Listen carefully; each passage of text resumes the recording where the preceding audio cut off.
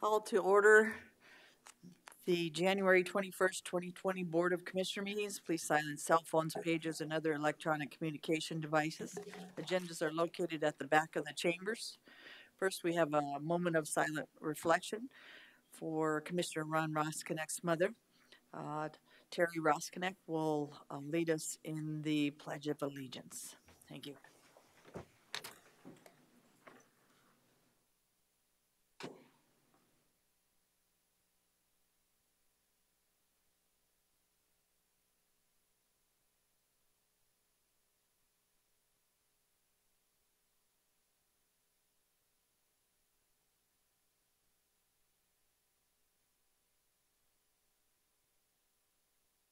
Pledge allegiance to the flag of the United States of America and to the republic for which it stands, one nation, under God, indivisible, with liberty and justice for all.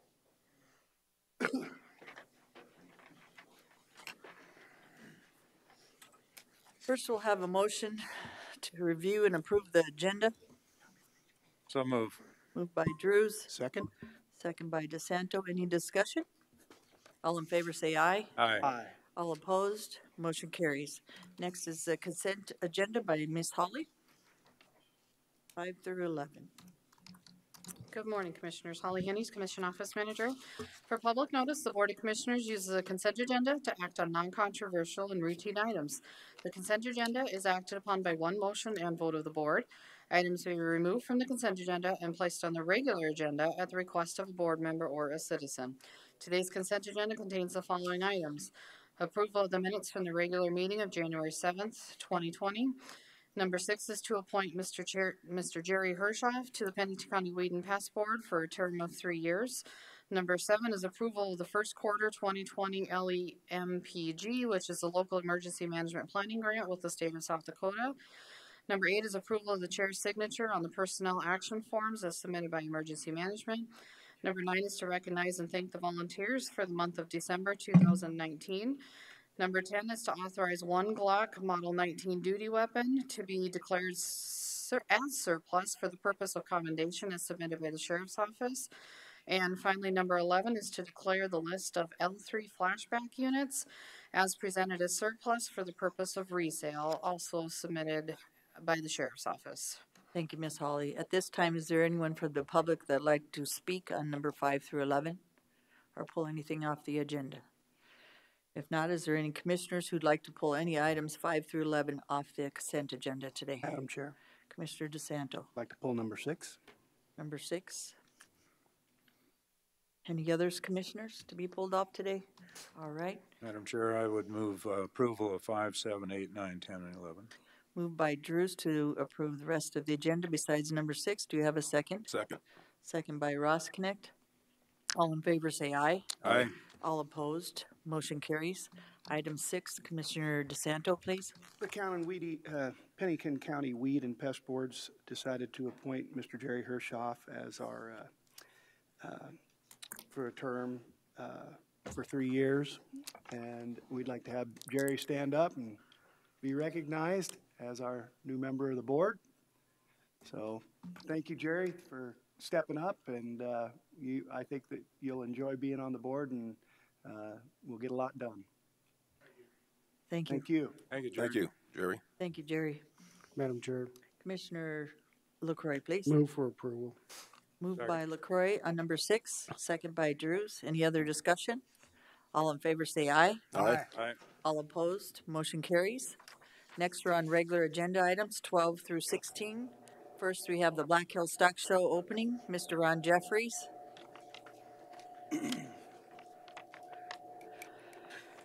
Good morning, Madam Chair, members of the Commission.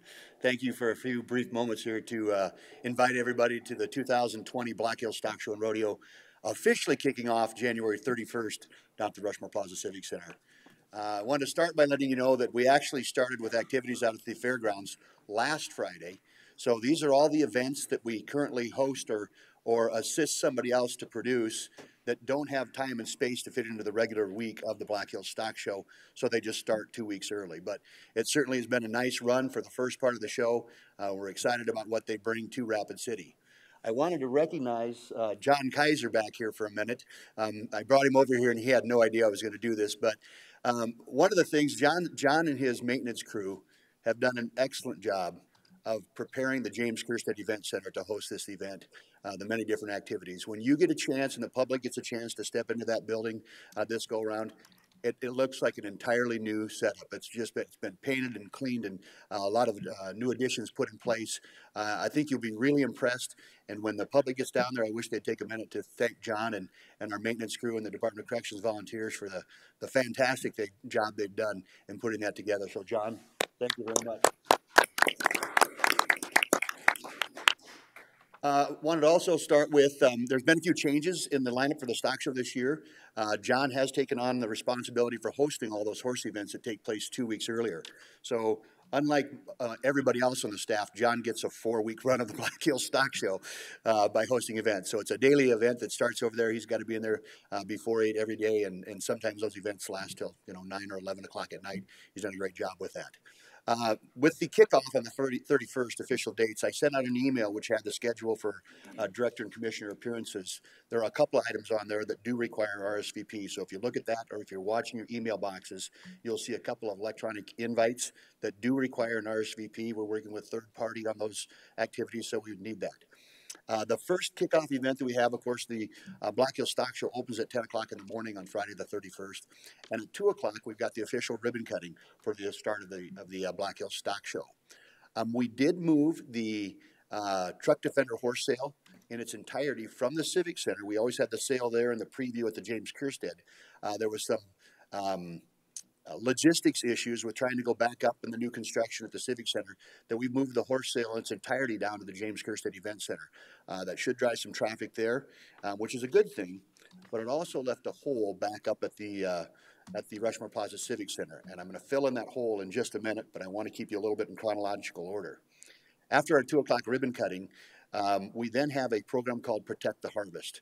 And it's a program that I hope you have time to take in, because it's a gentleman by the name of Dave Duquette that started a program working on behalf of ranchers and farmers, and really stepping out to help educate the public about all the good that comes from our agricultural community. We have so many different entities attacking everything from livestock flatulence to other types of products that for us seems nonsensical, but for other parts of the world, that does become an issue. And so he's working diligently to help educate the public. So we'd like you to attend that.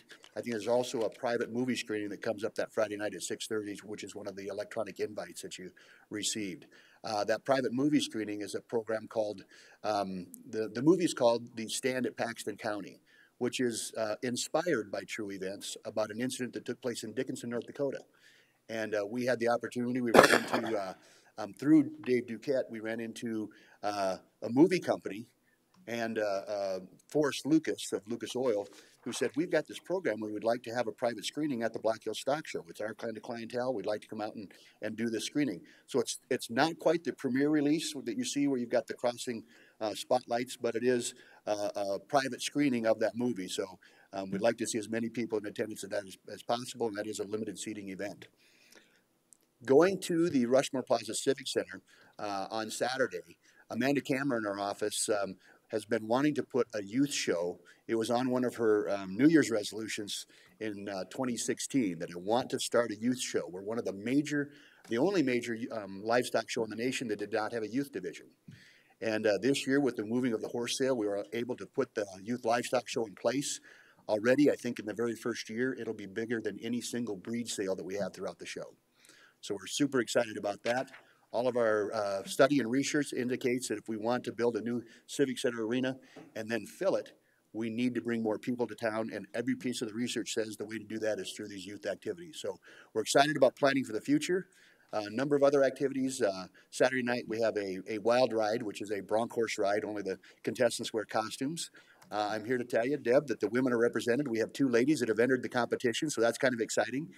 We don't always get women entering the bronc ride, but it's an open forum, and so we're kind of pumped about that. It's kind of cool. We'll roll through the week with the Hubbard Feed Supreme Row competition, which is the backbone. It's the reason this Black Hills Stock Show exists. And then we'll finish it up with a number of different things: ranch rodeo, broncs for breakfast, artist quick draw competition, and we expect to wrap everything up on Friday or Saturday, February 8th. We just want to extend the invitation for you to come and join us anytime you'd like, and invite the public to come out and enjoy one of Rapid City's largest events. So, any questions or comments? Thank you, Ron. Number one, thank you for all you do and have done for our fairgrounds with our staff there, the volunteers, and the things that you make it very efficient with, Ron. They couldn't do it without you. So we appreciate everything you do as a board and as a community. And I'll keep saying the economic impact that fairgrounds makes for Rapid City and the surrounding area is amazing. And that's because of you and your employees and your board that make that happen. We couldn't do that without you.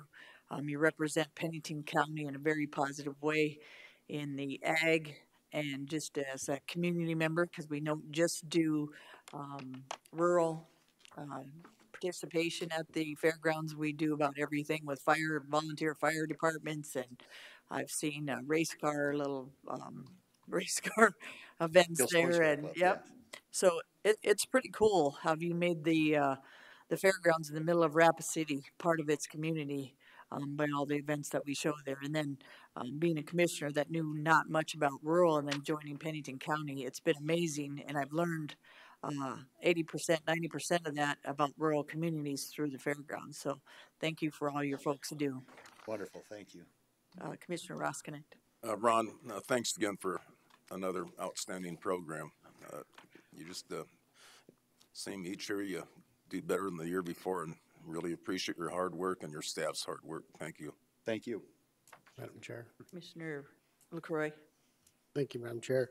Ron, I think yourself and your staff are doing an outstanding job, and you got one of the most involved boards that I've ever seen, and they do an excellent job of diagnosing what's going on, what things to look forward to, and planning for the future. And the only question I'd have is if you could give a brief update on the stalling bar, where that's at, the new stalling bar. Sure. So the new stalling building will not be available for this stock show, but it will be by next year's. It'll be available this spring. The foundation's in, the dirt work around the building is in. They're making the attachment to Barn 8, making those adjustments right now. I imagine that as soon as the stock show is over, we'll see the vertical start going up. So it's coming along nicely. Thank you. Thanks. Thank you, Lloyd. Commissioner DeSanto. I know Ron and his team are going to do a great job this year, and I drove by the office, I believe it was Sunday afternoon, and the parking lot was full, and it looked like you were having a meeting there at, I don't know, 4 o'clock in the afternoon. So they're putting in their overtime to make this stock show come out good and great for everybody in the community. So It'll be a good event. good job, you guys. Thank you. Thank you. Thank you. Madam Chair. Commissioner Drews. Ron, again, my appreciation. John, thank you for what you do. You put in a lot of hard days here and appreciate it. And I know there's many hard days to come here also, but no, you guys do a great job. Thank you much. Thank you. Look forward to seeing you at the Black Hill Stock Show. Thanks, Ron. And much use Sarah from your board is here today, and Black Hills Energy has done above and beyond for our fairgrounds, and we appreciate everything they've done as well, and our sponsors. But John Kaiser, had the pleasure to work with you on many projects, and if you want something done, you call John Kaiser and Ron Jeffries, and they'll get it done for you. So, good job, guys. Thank you. Number 13 would be items from the auditor, Miss Cindy. We kept it talking to about 9:15 for you, Miss Cindy. Good timing. Good morning, Commissioners. Cindy Moeller, Pennington County Auditor. We already have the first budget supplement of 2020. These are restricted funds for the John T. Vukirovich budget. And you'll notice that the amount that was originally in your motion, it was a little more than what we're ending up being able to supplement, and that was because they had just a few more 2019 invoices that they needed to pay. So the amount they're asking to supplement is $7,671.79. Thank you, Miss Cindy. Do we have a motion or discussion? So moved. Moved by LaCroix, second by DeSanto. Any discussion? All in favor, say aye. Aye. All opposed, motion carries. Bless Thank you, you, sisters. Number 14 is items from equalization. Shannon Rittberger. That's a pretty tie. Thank you. The abatements that we have today are just more of the same stuff. I've told you before, at this time of year, we hold these over till after tax bills are printed. It's more of the same stuff. If you get a question, I'll answer it. Otherwise, we'll have more for the next meeting or two, same kind of stuff. Thank you, Shannon. Do we have any questions on 1 through 7, or board, would you like to take them all at once as an approval or separate? I'd prefer all at once. Say all? Yeah. So we will I'd make that motion. we'll do approval 1 through 7. Commissioner LaCroy? Yep. And second by Drews, and then we have a question by Commissioner Roskinek. And Commissioner DeSanto. Shannon, there's 7 of these abatements, and I think 5 are related to owner occupancy issues. So when we do the new assessment notices in March, do you think that'll help reduce some of these in the future? Yeah, I hope so. These are, there's a mix of the owner occupied here. We set up an automatic process to automate it as much as possible when somebody buys a new property to continue the owner occupied classification.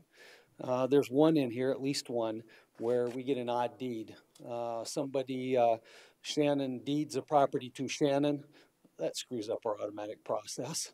And so there's something like that. We also find holes in our automatic process. We're currently dealing with that right now. This is how we fix it. Some of them take place after the assessment notice. That's difficult. But if people watch their assessment notice, we could eliminate a lot of this stuff. Thank you. Thank you. Commissioner DeSanto. Shannon, the only one I had a question on was 14A6. What property is that that's exempt from taxes?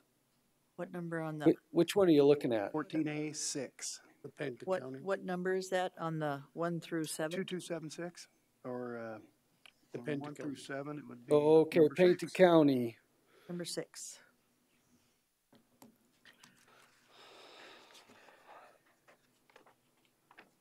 I don't know. Short answer is I don't know. I do remember there was one that was acquired out on Sheridan Lake Road, and this is probably it, but I can't say for certain. Okay. Very small tract of land. And we acquired it? Yeah, Okay. I think I'm pretty sure it had to do with road right away when they're widening. If that's it, For the that's what Sheridan it is. Lake Road project. Okay. All right. Thank you, Shannon. Any other questions? Not, we have a motion by LaCroy, second by Drews. All in favor say aye. All right. Aye. All opposed, motion carries. Thank Thank you, you. Shannon. Thank you, Shannon. Items from Highway, Superintendent Joe Miller. Good morning, Commission. You guys are throwing us all for a loop, rearranging yourselves. At least me, anyways. Joe Miller, Pennington County Highway. First up, we have continuance from the last meeting, Sonquist Lane Bridge. I hope that we attached all the things that was asked for at the last meeting. We attached to the comparison of the different styles of bridges. Our engineer, just want to touch on that a little bit. You know, we've got the 164th bridge that's in everybody's mind. And there are some things on 164th bridge that we didn't have to do just because of the situation. It was an emergency, so we didn't have to do a hydraulic study. We didn't do a number of different things. You know, we didn't have to do the erosion control. We didn't pay for the traffic control. We didn't have to pay for putting a bypass in. The graveling was done by the county, the permanent signs. So Bill broke down the proposal from Bros Engineering for the modular construction, and it come to about $205,000 if you take out all the stuff that we didn't have to do on the 164th bridge. So that's kind of where some of that cost is coming into comparison there. I guess with that, I'll stand for any questions. Questions, Commission? Or motion? I'll make a motion to authorize the highway superintendent to sign the work order proposal for professional services with Bronze Engineering, Inc., design and plan preparation for replacement of Bridge 52-305-300 on Sonquist Lane which will include not to exceed the fee of $49,425. Motion by Roskinek, second. Second. Second by Drews. Any other discussion? Not? Motion carries. Thank you for doing all that comparison. That made a huge difference of making it easy for us on which way we should go. Thank You're you. welcome. Item B. You want to vote on that? Got to vote on it. Oh, I thought we did. No. You got the motion in a second. You didn't vote on it. Oh, I thought I said all in favor. All in favor, say aye. Aye. Aye. All opposed? Motion carries. Thank you. Okay. Next up on your agenda is motor grader purchase. This is in line with our equipment purchase plan that we had brought to you guys last year. We have met with RDO and CAT and just gave them a heads up as to what's coming down the pipeline. You know, just some numbers from last year. You know, quote from in 2009, the quote was $315,000. They gave us $100,000 for trade-in, and we ended up spending about $215,000. This year we'll be trading in two of the oldest machines, 2009, which has 6,700 hours, and a 2011, which has 6,200 hours. With that, I guess I'll stand for any questions. Questions, board? Madam Chair. Commissioner LaCroy? Joe, I remember we had some big discussions on this last year, and I just wanted to express my appreciation for the hard work that you guys did last year as far as getting employees out, trying out different vehicle or motor graders and the process. I think that really helped as far as us as a commission making. And then you also did a layout plan for replacement, and you're following that. So I just want to say I appreciate that work that you do. Thank you. Yeah, it was a lot of hard work, but I think it was worth it in the end. Yeah. Thank you, Lloyd. Commissioner Drews?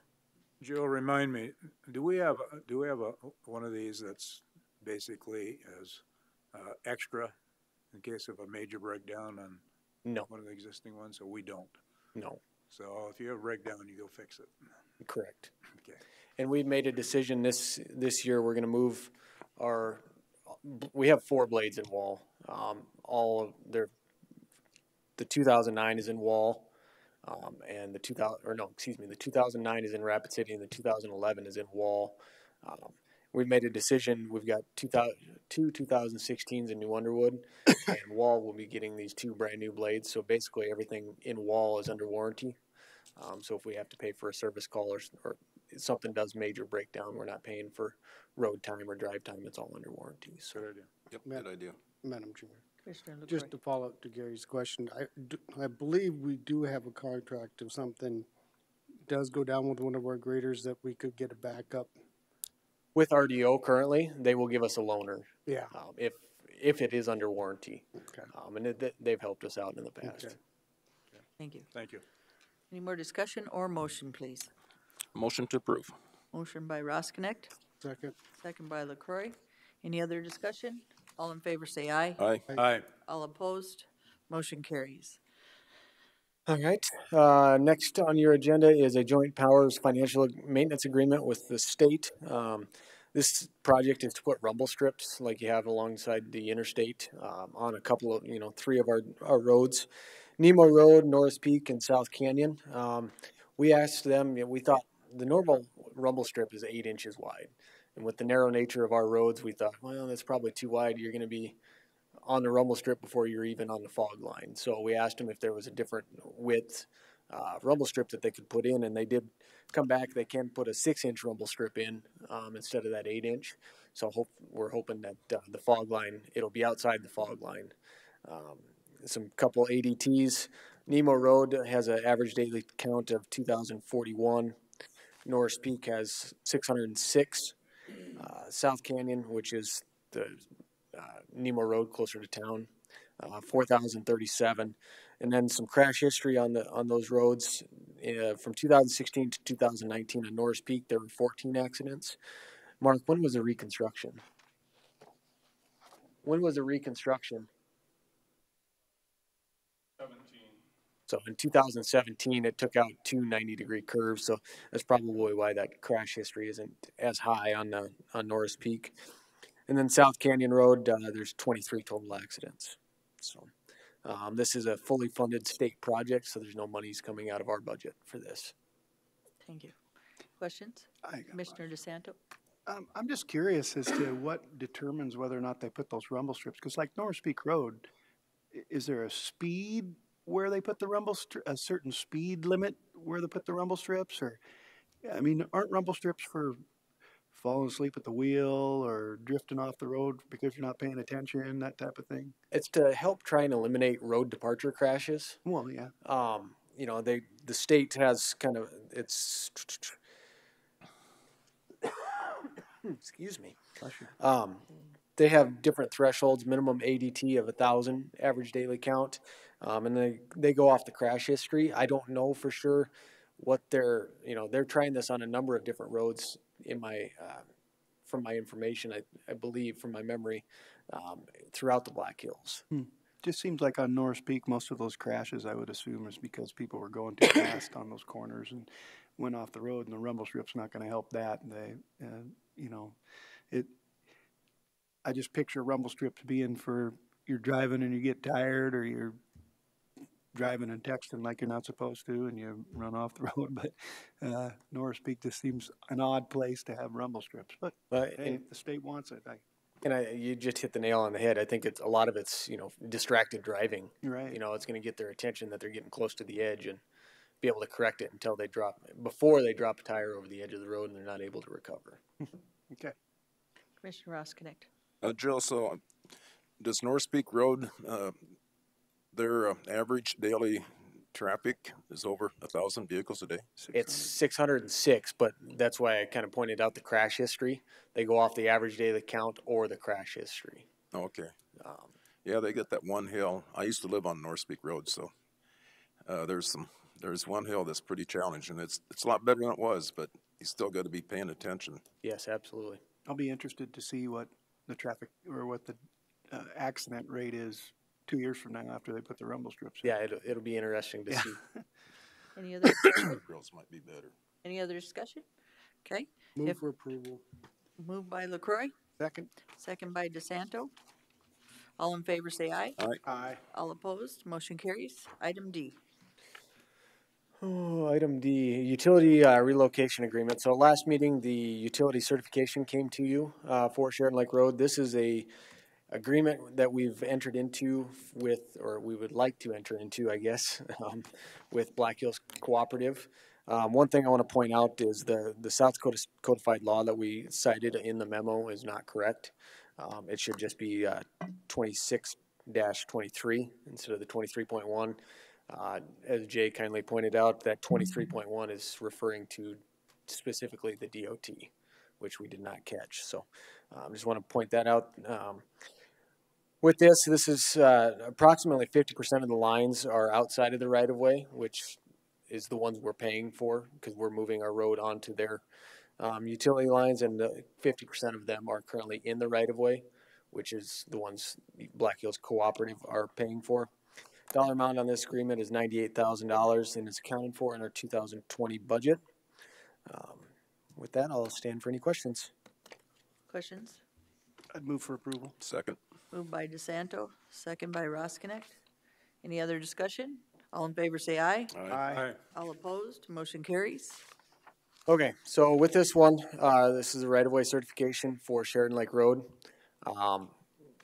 Currently, we do not actually have the green light from the state to get the signature on it, but they requested that we bring it here for your guys' approval and sign it at a later date. If that's something you guys are okay with, we can proceed. If not, we would likely need to set a special meeting for next week to get this done before the end of the month to get it to bid letting authorization. So can you give us a brief explanation of what that means?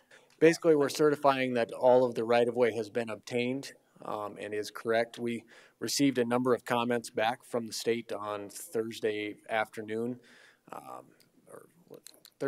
Friday. We came in yesterday, worked on those. State was not working yesterday, so we sent those back to him, made all the corrections on those and sent it back to the state. I asked for a phone call from him this morning. I have not received that, so we don't know if we got the green light or not. He's in the process of reviewing it. Basically, this is us certifying that the right-of-way is correct and done. So we have all Motion. the so we have all the right-of-ways done on Sheridan Lake, is Correct, what we're saying. except for the Forest Service. Motion to approve. Thank you. Second. Motion by Ross Connect, second by LaCroy. All in favor, say aye. Aye. All opposed, motion carries. Item F. And this is the bid letting authorization for Sheridan Lake Road. The advertising will be February 21st with a bid letting date of March 18th. Just some numbers here, I guess, for you guys. So the total project cost, their latest estimate is for construction cost, it's $25.6 million. Currently, we have $7 million allocated for this in our reserves. Our STP fund account balance with the state match of 18.05% is $6.3 million. And then we are taking out a 10-year SIB loan on those STP funds that we get every year, which equals about $8.5 million. Both of those added together is about $22 million. So I just want you to keep in mind the $25.6 million is just an estimate. We don't know what the final costs are going to be until we open the bids. So we do have about $4 million left in reserves after all of our projects are done. South Rochford, Deadwood Avenue, 1416, the bridge, all of those projects, if they were to be completed, we had about $4 million left in our reserves. So we will be able to cover the remaining balance on that if necessary, if the costs come in to be that high.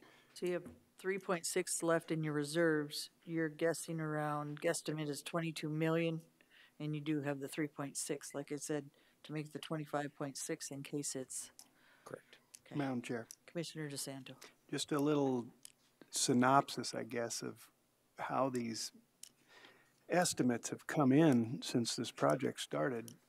When it started, the original estimate was $11 million. If you don't remember correctly, that's $11 million. And then it went to 15. And now we're up to 22.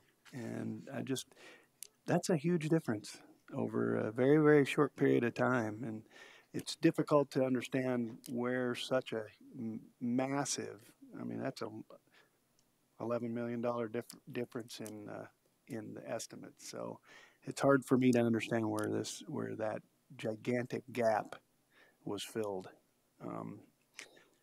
Maybe you can expand on that a little bit. You weren't here when it first started. I understand that, Joe, and I think you're doing a great job and you're paying attention to everything. But $11 million, that's huge. Well, I think a big portion of it, this project was started 12 years ago, or 11, 12.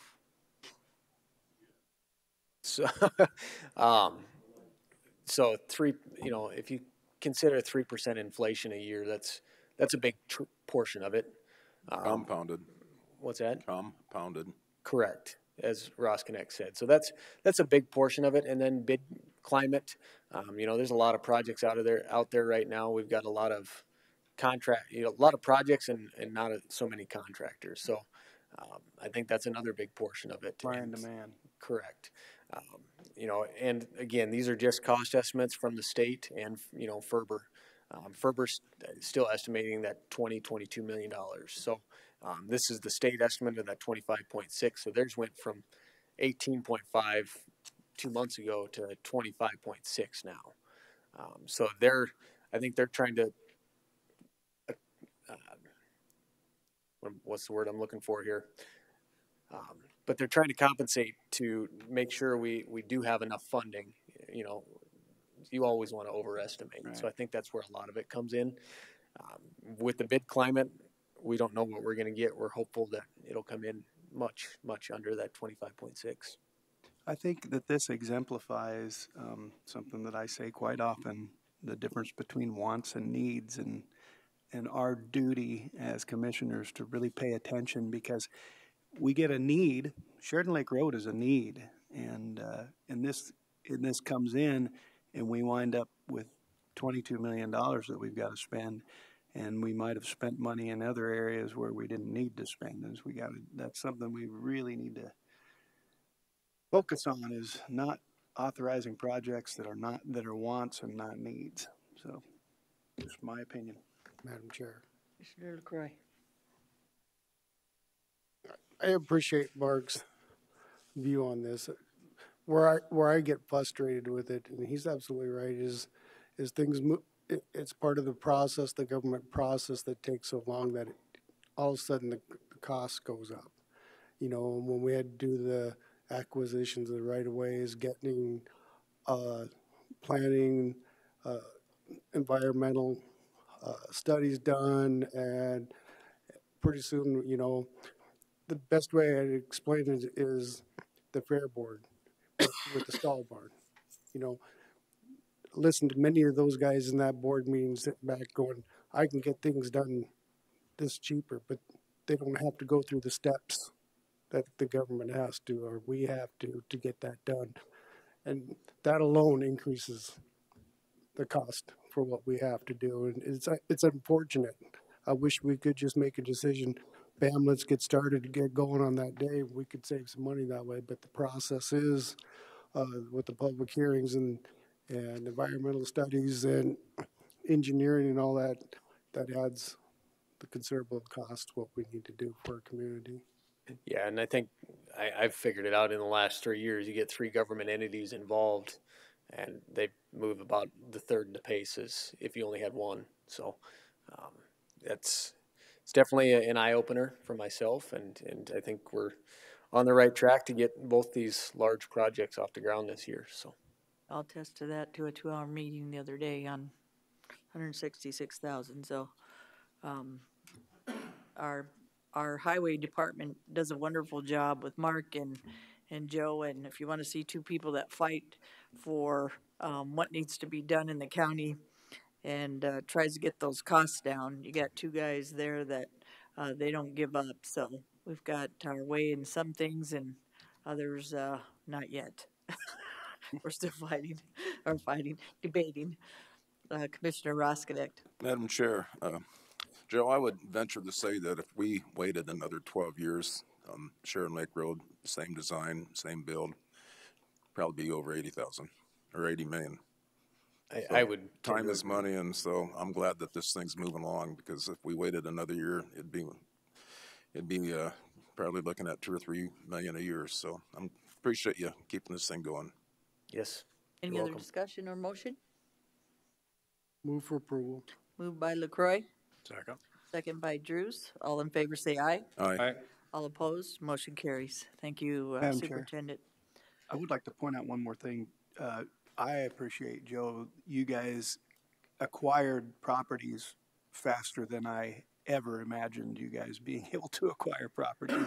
I thought that particular part of the project was going to take much longer than it did. So I appreciate you guys' effectiveness in negotiating what we needed to get done as far as the properties were concerned. And I want to pass that on. I'll pass that on to Ferber. They did much of the negotiations and the right of way acquisitions. We were highly involved, obviously, but Andy Jackson, who worked for Ferber, and myself, Mark, and Adam Krogman, the engineer on the project, all worked in conjunction to get this thing done. Andy is very, very good at what he does, and if he had a question, he came to us, and that's where we're at. Much of the thanks and appreciation needs to go to Ferber. They did a lot. Pass it on from me. Absolutely. You guys did a great job as far as that's concerned. Commissioner Roskinick, did you have? Oh, no, I Okay. was just going to make sure that we recognize Ferber, because after a few meetings, I know a lot more about this, and they were definitely a part of the team, and they just didn't quit. They just said, we got to do it until we're done, and they finished it. Thank you. And point of privilege, we did have Joe, me and Ron come with us to the Wingnuts, and it was a very good conversation, and Joe answered questions very professionally, and we appreciated you coming just to help the public with an understanding of roads and bridges, and the people there, I think, understood a little bit more on some of the issues that we have in Pennington County, but there was very good questions from people, and we appreciated you being there with us, so. Absolutely. Thank you, Joe. Very Liked going. professional. Thank you. Thank you. Item 16 is Mr. Cody Shad, construction permit and mining permit. Cody, we are going to have you do your presentation first, and then the public, I'm sorry, We'll have our planning department do their presentation, then Cody, and then we'll have the public come up and speak. If you'd like to speak on this item, please fill out a speaker request form. So we have your names and give it to Miss Holly to the right of the dais. Thank you. Good morning, Cody Sack, Environmental Planner. So item 16 is permits, mining permit 1903 and construction permit 1918 for Cody Shad. Mr. Shad came into the planning department back in October talking about wanting to do a project on the subject property on the end of Marvin Road. As you see on the screen, this is the subject property. Through conversations with staff, he was referring to having to remove some gypsum from the site. And if you, in our ordinance under 507B, which is the mining permit, it states that no extraction of any mineral or substance exceeding 100 cubic yards from the earth shall be conducted without a mining permit issued by the commission. He was going to go over that 100 cubic yards, so we as the planning department informed him that he would have to apply for a mining permit as well. So on November 1st, he applied for that mining permit along with the construction permit. The construction permit was heard on November 25th before the Planning Commission for public comment. Construction permits are approved by the planning director, so we just, as part of our MS4 permit, we put them out in the public for public comment. There was no public comment. Commissioner Coleman did ask what was to be done with the gypsum, and we did inform the Planning Commission that it was going to be hauled off site by GCC Dakota. They didn't have any further questions after that. And then on December 2nd, 2019 mining permit 1903 was heard before the Planning Commission. It was on the consent agenda and it was approved unanimously 7-0. There were no comments or concerns voiced by the public at that time. Staff has been out several times to the site on December 13th, 27th, December 27th, 2019, January 7th, 2020, January 13th, 2020, January 14th, 2020, and on Friday, January 17th. From comments made by the neighbors at some one planning commission meeting and several board of commissioners meetings. So staff did go out to check those complaints. From what staff can tell, these are rough estimates of the disturbance. What you see in red is what staff has calculated as disturbed. It could be more. You'd see the big area down here is about 5 acres or 4.5, 5 acres, and down here is about 1 acre. This is Marvin Road. One concern was hauling down the road. So just wanted to show the board of commissioners the road, what we're dealing with here. This is the site. This is the gypsum that's going to be hauled off site. This was taken on the 14th of January. He does have berms. These are big 10, 15 foot high berms that separate his property from the neighbor's property. So unless you're standing up on the hill of a adjacent property, you can't really see the site. I saw no evidence of runoff, stormwater runoff. It is December, but there's no stormwater runoff, and there was no signs of any material being on a neighbor's property. That was one concern that was voiced at the Planning Commission meeting last week, that there were piles of material on other people's property. I walked the property line, the entire property line of the disturbance. I saw none of that. He does have an upper area of work too that he's working on, where he's going to be building a shop. This would be that picture here. Even up here, there was no signs of any sort of erosion or sediment runoff, none on the neighbor's property either. As you can see, he's got a trench dug here for in the spring when water does run off to catch that and bring it back onto the property. This is looking down the neighbor's property line. As you can see, there's a good 2-foot gap between the disturbance and the neighbor's property. And that was it. And then I was out there on Friday when the winds were really blowing. It was about 25, 30 mile an hour winds, and I saw no evidence of dust. I do have videos if you would like to see those. Like to see the videos? Yeah. Sure.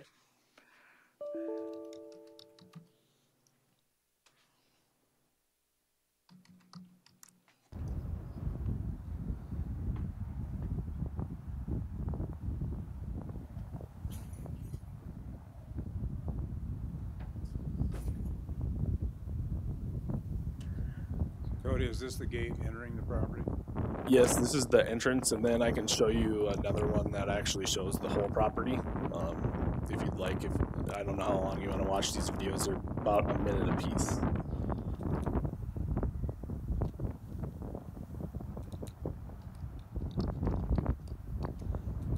So off to the right of what we're seeing here, Cody, is that where that Smith property is? Yeah, I don't think it's the Smiths. I don't know. They're one over. This is the neighboring property right here. That'd be the closest neighbor to him. The Smiths who showed the video, they sit one property over. Okay. So Cody, what's the setback if you have mining? I don't believe there is one in 507B. I think one thing to keep in mind is, obviously, the folks out there have pictures of a lot of red dirt all over there. Now that the ground is frozen, we had quite a long spell of very cold weather and high moisture actually as well. That's going to definitely solidify what sediment is out there.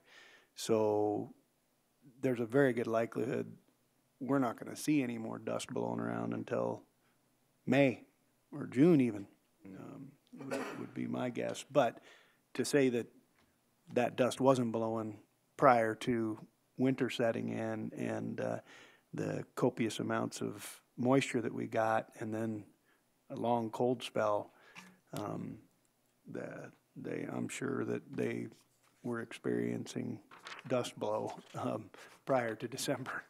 Yeah, and that's correct. And then one thing to note too is their road was kicking up a lot of dust when I was actually on it. I was looking at the road, driving down the road. It kicks up a lot of dust on Marvin Road, and the road just in general, even in front of me when I stopped, was kicking up dust as well. Mm-hmm. So I'm not saying it's the road that's causing the dust problem, but It's not helping. if the site wasn't, but the road was Commissioner, correct. when I was out there. So I just had a couple questions for Cody. Cody, you made the comment that of the public hearings, how are those notified for what the mining? Unfortunately, under 507B, since 320 got thrown out, it doesn't require notification, and neither does a construction permit.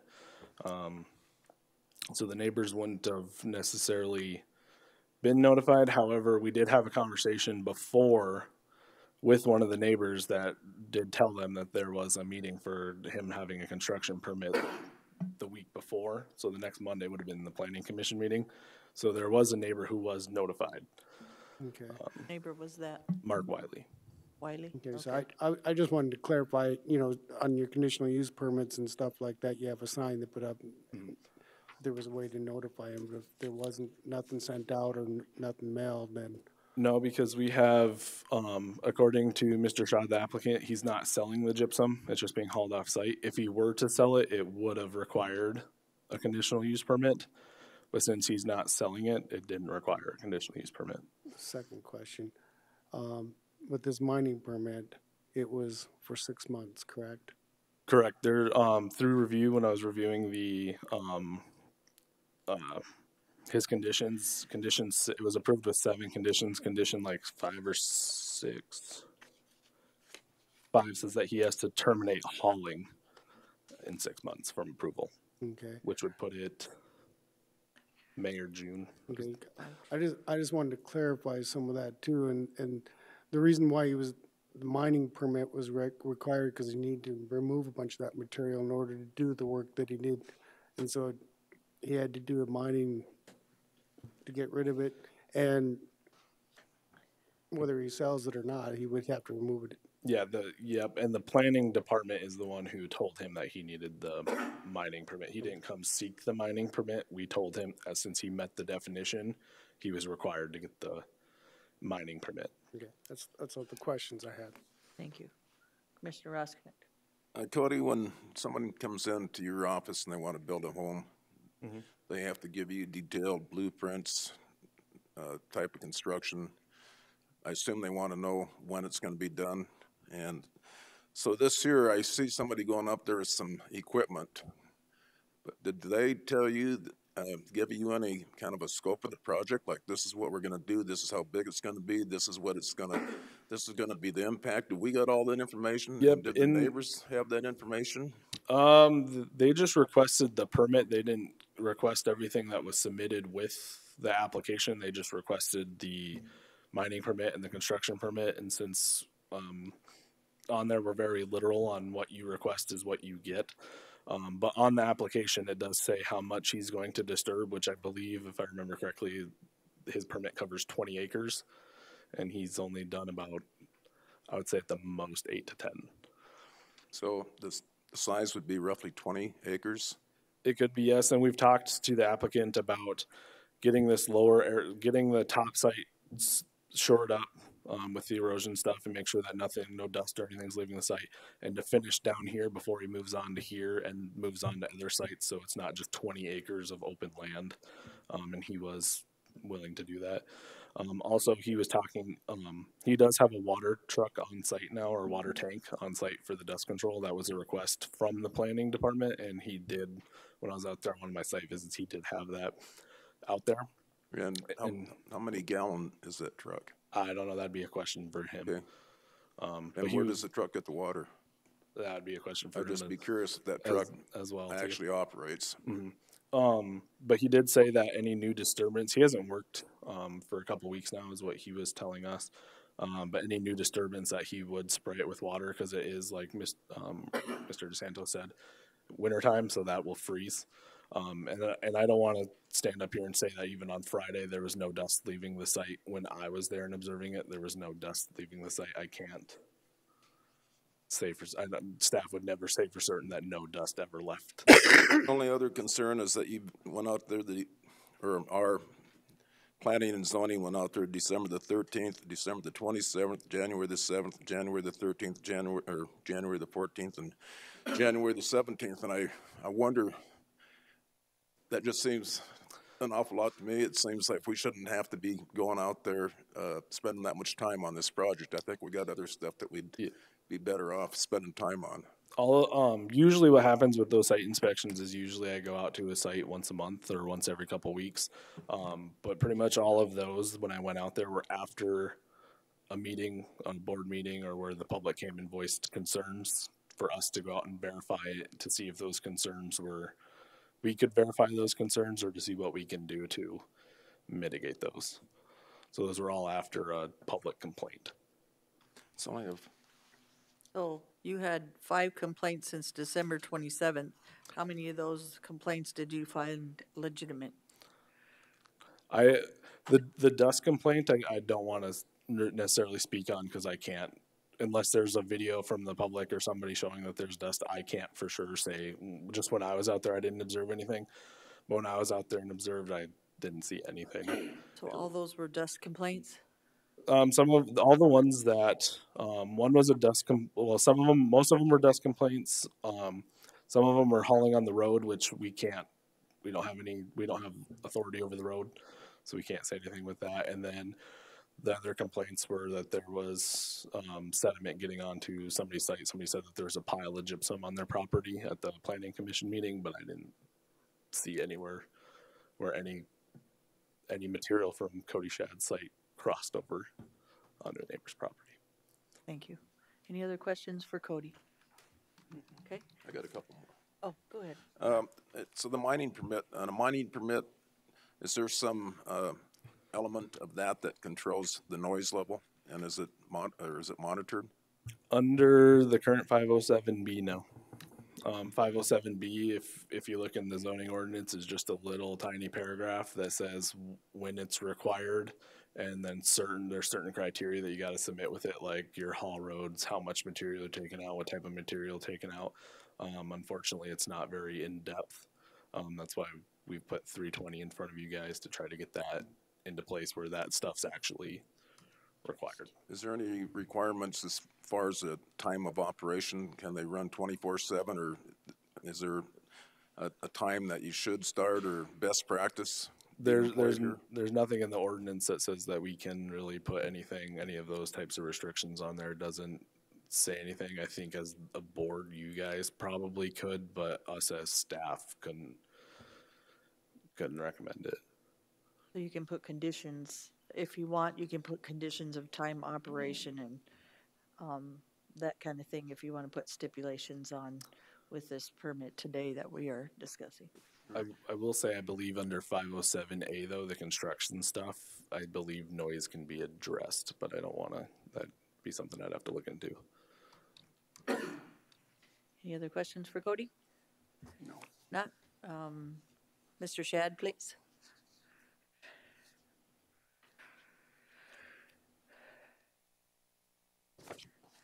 Good morning. Your name, sir? Good morning, it's Cody Schad.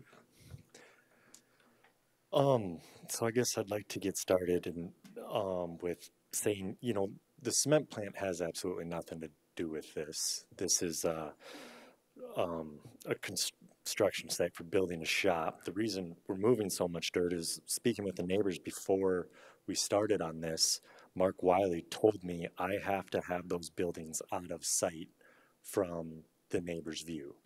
So that was the start of why we were going so low. So that was before I even purchased the property. And before I purchased the property, I made sure I had all the permits so that it would justify me being able to purchase the property without a risk.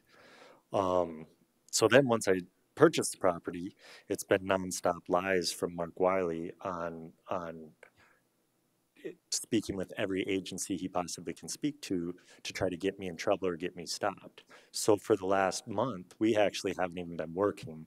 So I will need a time extension on that hauling, because and right now too, like my excavator's not even parked on site. It's at the end of the road due to the false complaints that were given to MSHA. So that we don't, you know, have to throw in hundreds of thousands of dollars more dealing with false complaints and sending every person that goes or touches the property through Par 48 MSHA training. And it's been a nightmare since we started. But we would have never, I mean, buying that property in the beginning, I would have saved a lot of money just building where all the neighbors could see my structures. And instead, I spent the extra money to lower those structures so that they would be out of sight. So, yeah, I mean, I guess So Cody, what agencies, since you've started, have contacted you, so you've decided not to work for a month? Well, that was because of besides that. the county? That deciding not to work was a lot of complaints were coming in constantly. So to the planning department, but the main reason was because of MSHA. So then I also got fined from MSHA for not having a mine license before we started, just because of the obvious connections Mark has, because he's in the mining industry, with one of the trainers at MSHA. So he was able to really make an impact there. You know, and then when I mentioned something about how the same complaints that he has for me, that you know, I would have those same complaints for his company, then the MSHA guy told me that, oh, actually those complaints were from a mine in North Dakota. So are you selling the gypsum? No, we do not get paid for the purchase of gypsum. Yeah, we're losing a lot of money because of that rock and hauling that gypsum out and the cost of extracting that gypsum. So with the hauling, I think we're the thing with the cement plant hauling it for us or reimbursing us on the hauling, because I mean they are the only. We're very fortunate to have them, because this gypsum, you cannot use it as fill anywhere. I mean, I don't know if you guys are aware of, like, over on behind Taco John's on the west side, that big hole. I don't know if they're aware of the source of that, but that's because gypsum in the water under there completely eroded that. It turned that gypsum soluble in water. It erodes, and now you got a huge issue with sinkholes. So, you know, and legally we can't build on. We got to remove gypsum 4 feet under the foundation. So tell us, Cody, on MSHA, what's the process of MSHA when they come out? Tell us kind of, if we're not familiar as commissioners, what is the process of MSHA?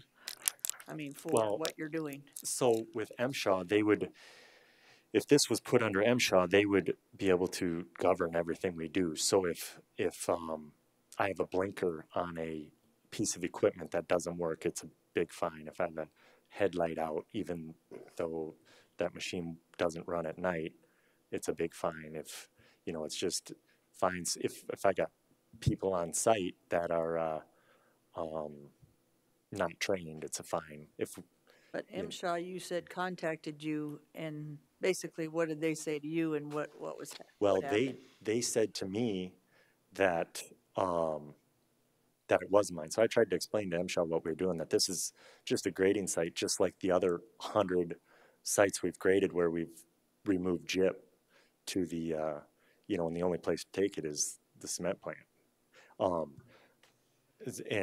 So I explained that to him, and it was real obvious that he had spoken to somebody and was pushing on that. And so he was dictating to me what I was doing, as if he already, you know, I mean, he dictated to me that I was mining and that I was, I'm like, no, just come look at the site and I mean, it's real obvious if you look at the site. We've got a graded pad, and then there's a layer of gypsum that's right in our way that has to be removed to make the property valuable. And right now, being there, it's hindering the property's value. So he just left and said, okay, I can't do anything about this. No, he left and ran it through the channels and dictated that I need a mine license, and that I'm like, well, I can't afford to do a mine license on this and keep up with your regulations and risk you putting me bankrupt on fines. So we removed the excavator from the site and haven't touched the gyp till I can get it resolved with them that I am, it's a grading site. I mean, it's like, you know, for example, on the interstate, they just graded the interstate and did hundreds and hundreds of thousands of tons of gypsum. You know, they don't have a mining permit on that. And I mean, every state project, every contractor in the area, you know, if you encounter gypsum, you kind of have to bring it to the cement plant, because there's no other way to get rid of it unless you pay 50 or 45 or whatever the number is per ton to bring it to the dump. And even, you know, I mean, Thank you. Commissioners, questions? Cody, it seems to me that there's, Madam Chair, that there's a couple of problems that the residents out there have, and maybe we should just focus on addressing those particular issues. One is dust. Right now, dust isn't a problem, it doesn't seem like, because of, like I said earlier, the amount of moisture we got, and now we've had a cold snap for a long period of time. But what I'm trying to get done is that these folks aren't interfering with your construction job, and at the same time, you're not interfering with their lives, and as little as possible. And so, is there an agreement that you can come to with them that basically, when the dust does start coming up again, you keep it watered down so that it's not affecting their properties, and that I think their other problem is the damage that's being done to the road, running large trucks up and down that road when that road wasn't really meant to handle that type of equipment.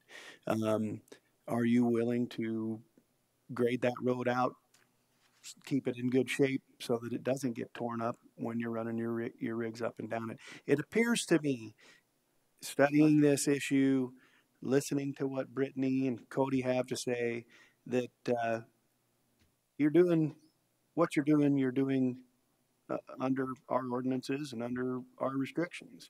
And there's nothing more that we can force upon you. So it's going to have to be just a good neighbor agreement, it sounds to me, between you and the folks that were living out there before you bought the property. and started your construction project. And to me, it sounds like you've tried to accommodate them and digging deep so that you can build your shop down low so they don't have to look at it and that kind of stuff. But maybe there's a few other areas that you can go to address their complaints and make as little of an impact on them as possible, and yet Yeah. finish the project that you intended when you bought the property. Yep, I would love to work with them. At the beginning, I did speak with Mark about the the the dust on the road to see if it would be okay if I put some mag water or something to eliminate the dust, and I was told that I could not do that because it'll make potholes. I would love to make that road a legit road, because right now it's not. There's no ditches. All the water drains across the road. Yeah, I mean it's that the road needs ditches and it needs to be a suitable road, and I would not mind doing that for the neighbors. I am so willing to do whatever I can do to help the neighbors, but when lies and when it's constant trying to get me in trouble and trying to cost me money, it makes me go from really wanting to help to wanting to dictate to them that it'll be criminal if they trespass, and it'll be and going out of my way to I mean right now I would love to help, and I would love to be a part of that development, but I don't want it a deal where it's just every time I turn around I got to spend money trying to defend myself for lies that are created. And rightfully so, they do have the right to complain. It's their neighborhood. It's if there's dust or if there's road damage, the road damage, if there's any of that, they definitely have the right. And I would be more than willing to make that a legit road. And I even asked them what they thought if I was able to pave that road to make it, so we don't have to drive a dirt road to get back to the property. And that was a definite no, that I wouldn't be allowed to pave that road. But yes, I am more than happy to work with the neighbors if it's fair. Yeah, right. Okay. Thank you. Cody, did you Appreciate put it. some gravel down, didn't you, on the road? We did put a little bit, but we haven't. The road, before I spend too much money graveling it, I need to dig ditches and I need to put in culverts and I need to make it so that I'm not just wasting money on gravel. I just Otherwise, wanted people to know that you did try to put some gravel down on that road and improve it a little bit from yeah, and trucks and the things coming through. we've graded it too, and but yes, that road does need a lot of gravel. But until there are ditches and culverts, there's no sense in wasting the money, because all the any water's flowing right over the road and saturating it and ruining the gravel anyway. Thank you. Mixing it into Commissioner mud. Roskinick? Madam Chair, Cody, now the purchase of property is complete because a month ago, I believe it was in another name. So now is the purchase 100% complete and it's in your name? It's in my name. It's on the purchase was done through like a contract for deed. But yes, if you look up the property now, I would say most likely it should be in my name. So you purchase a property. I'm not going to ask you what you paid for it, but you purchase a property. If you had the guess and you hired a private contractor to come in and do what you've done so far, I mean, is this thing economically feasible with the amount of work that you've done? Is the value of the property increased by the cost of the work that you put in it so far? And where do you draw the limit? I would say, yeah. I mean, it's 40 acres pretty much in the middle of, I mean, not in the middle of Rapid City, but 40 acres in Rapid City. You look on the east side of town and 40 acres is going for millions. And I see that being a lot nicer area than the east side. So I would definitely say it is worth it. But I mean, if with complaints about every vehicle driving in there and you know, neighbors thinking that my land's their land and telling everyone that they need to come, my gates are open and come into my land and inspect any issues and let's see what we can find for issues. And, you know, I mean, but yeah, as a answer to your question, yeah, I see that property being worth a lot of money, Yeah, I just, especially. you know, construction And costs. I paid a lot of money for it. I mean, I paid a lot of money for that land because The last question I got was, you were told that you had to lower that? yes, I was told that I had to make it so that those buildings were not visible from the neighbors. So trying to work with the neighbors, I was like, all right, you know, I'll do that. I'll lower that whole site and make it so you can't see the buildings. Was that illegal? Could they That, have that was legally? not a legal thing. That was me being nice and spending Okay. my money to appease the neighbors so that I didn't have these type of issues when I went back there. Okay, that was my question. Thank you. Do you remember what neighbors you talked to? Well, so I suppose I talked to 4 or 5 of them, and a lot of them were like, "Hey, it's your property. You can do whatever you want. Remember I their don't know why names? you're asking me." And then when I talked to Mark Wiley was the one who dictated that I needed to do that. But from what I understood, I mean, he's obviously the guy riling everyone up on this. So I mean, but yeah, so it was Mark Wiley that told me that I needed to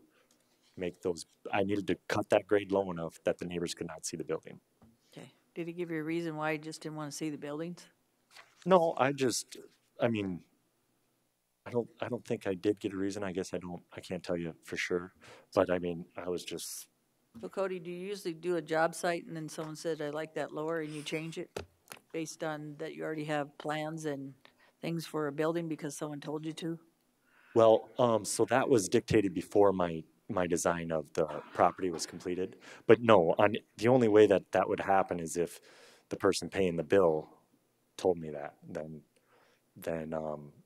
it would be changed according to what they like.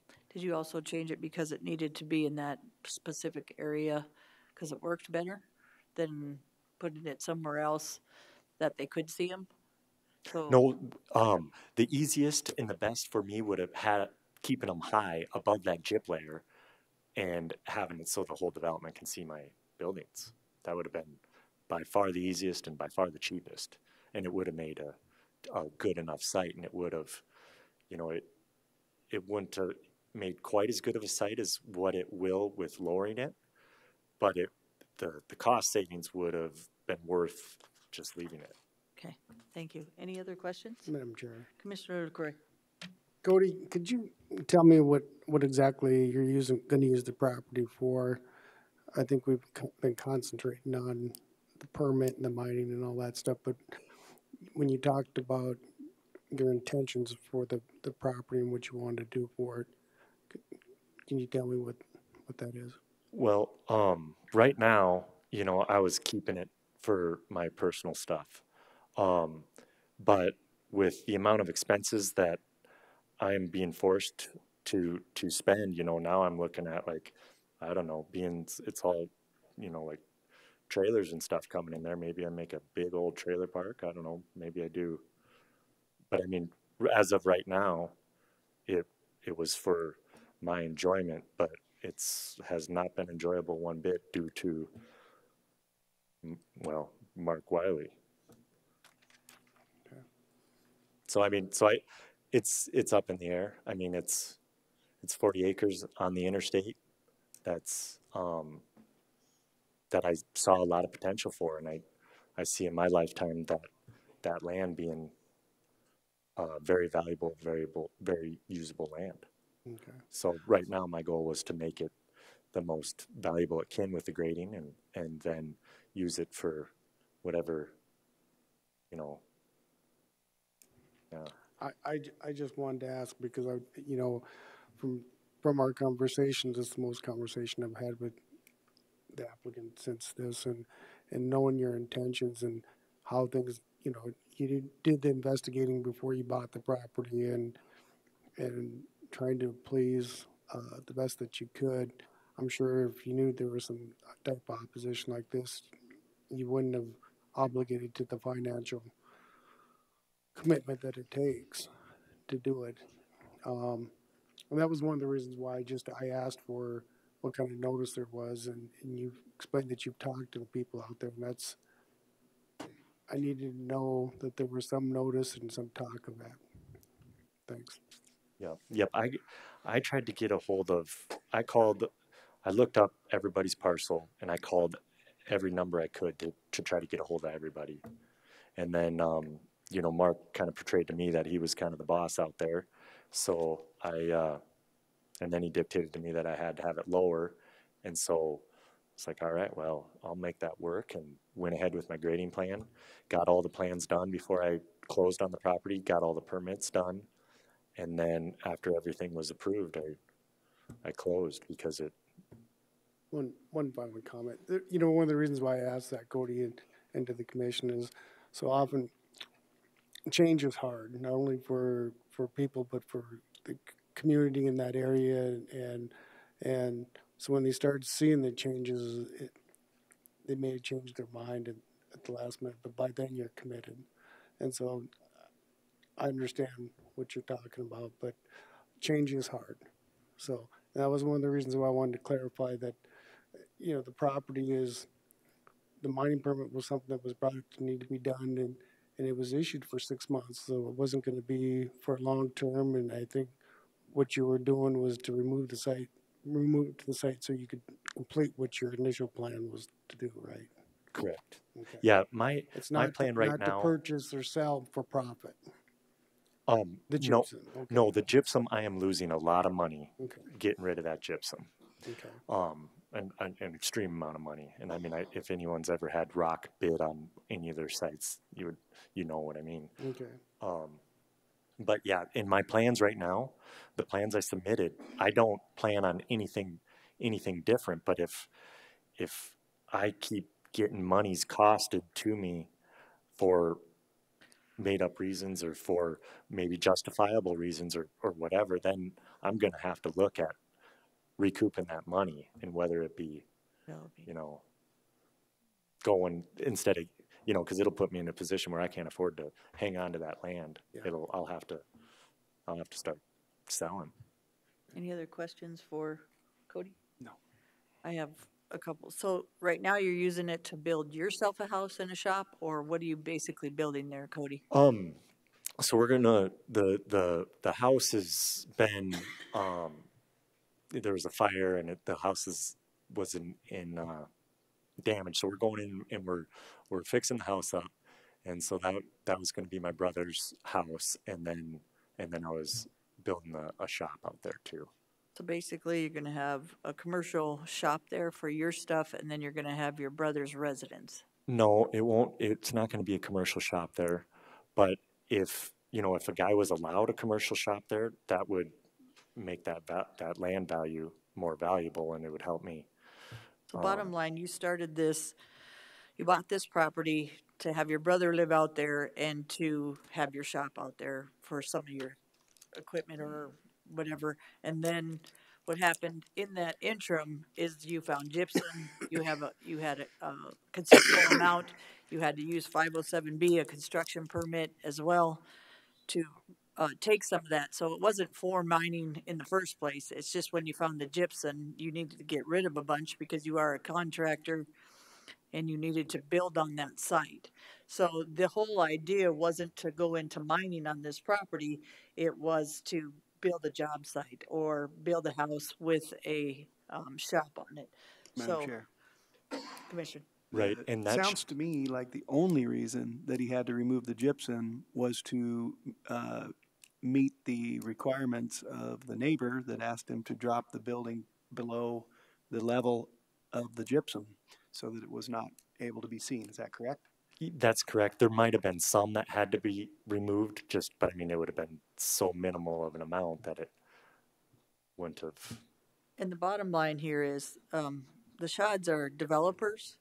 So if he decides not to do this and needs to recoup his costs, legally he can put a development on that property and develop it, and then not just have a brother in a shop there. He could actually put a development out there. So I think, he can take his mining permit and his 507B and say, nope, I don't need that anymore. What I'm gonna do is I'm gonna start building some properties out here on the land that works.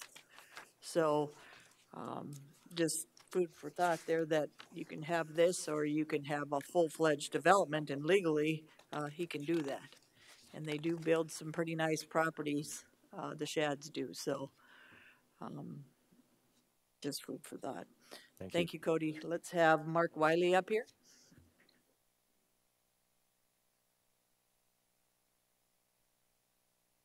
Good morning, my name is Mark Wiley. I live at 3901 Marvin Road.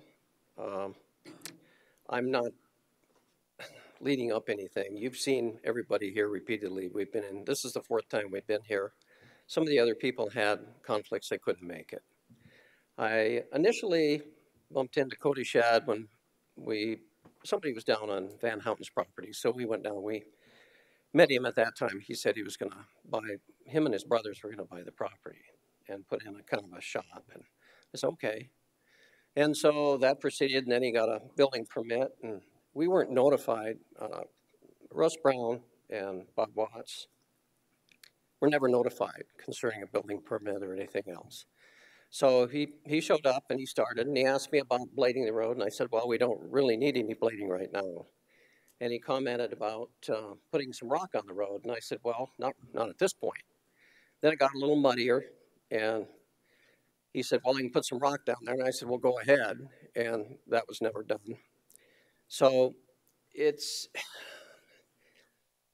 we proceeded. I asked him not to run that large hole up the road. He did anyway, which, you know, he has legal access. He can do whatever he wishes. So as far as lowering that pole barn that he's discussed, or that shop, I never talked to him about the elevation. Russ Brown did, who lives immediately adjacent to that. And Russ mentioned to me that he was going to lower it and take out all that gyp. And I said, well, I guess he can do that. But I said, there's down below where that old house is, would we be way down below anybody's eyesight? I mean, there's a perfect flat spot down there. All you'd have to do is take out that chunk of gyp down out there and take down the house, which needs to be taken out anyway, and there'd be a perfect spot to put a shop. There's water down there, there's power, and there's a septic tank down there. So, you know, whatever is going on, I don't know. Our concern is the dust and the impact on our property values with the dust and the heavy truck traffic on the road is what we've complained about. Now, I did not call MSHA. I don't know who did. All I did is stop down to the DENR office and find out if he had the proper erosion control program going. That's all I did. And usually you need wattles and some silt fence to control some of that erosion. They've not gotten back to me on that, so I'm sure he's got his plan. Maybe he does. But all we're concerned about is the dust, the noise, and the heavy truck traffic on the road. And then the repeated truck traffic and construction equipment in and out on the weekends. It wasn't supposed to be a commercial operation. It was supposed to be just his hobby shop, and that was all it was supposed to be. And then maybe 20, 25 years down the road, he said he was going to develop it and do something with it. But all we're looking for is, you know, if he's got a mining permit and he's going to remove this material, there should be at some end point when that stops, when he's excavated enough and he's going to put in his pole barn and he's done. And then the equipment will stop going in and out and the trucks will stop going in and out. That's all we're looking for. Madam Chair. Thank you. Commissioner DeSanto. So you've heard from all the other residents up there numerous times. Right. So, and you've seen the pictures. It appears to me, Mark, that is what's going to happen. As soon as he gets the grade for the building excavated, and the reason that he had to dig so deep was to get rid of all that gypsum so that he could get that under the line of sight. Now, I think if you bought a 40-acre piece of property for your own use and chose a spot for your shop, you wouldn't, more than likely, that was your choice as to where you wanted to put that shop. And if somebody came along and said, you know, if you just stuck it down there somewhere, well, there's probably a purpose why Cody decided to put that shop where he decided to put it. And it sounds to me like he accommodated either you or Mr. Brown by removing that gypsum, dropping the level of the shop down so that it wouldn't be visible to the neighborhood around. He's offered right here in front of us, and I've got it written down, that he'll take care of the road. However, you guys want him to take care of the road. If you want him to grade it, if you want him to. Excuse me, you've seen the estimate I gave you on graveling that road. That was in that one of the first packets I gave you. Right. Okay, that's a lot of money. It is. That's and he's offering to. That's $60,000 to put put it 4 down. inches of base course down, grade it, and compact it, and that's not even considering creating ditches. The ditches we have, we maintain. The culverts we have very little erosion on that road. So, you know, as far as I can understand him wanting to upgrade it if he wants to develop that and put something else down there. Right.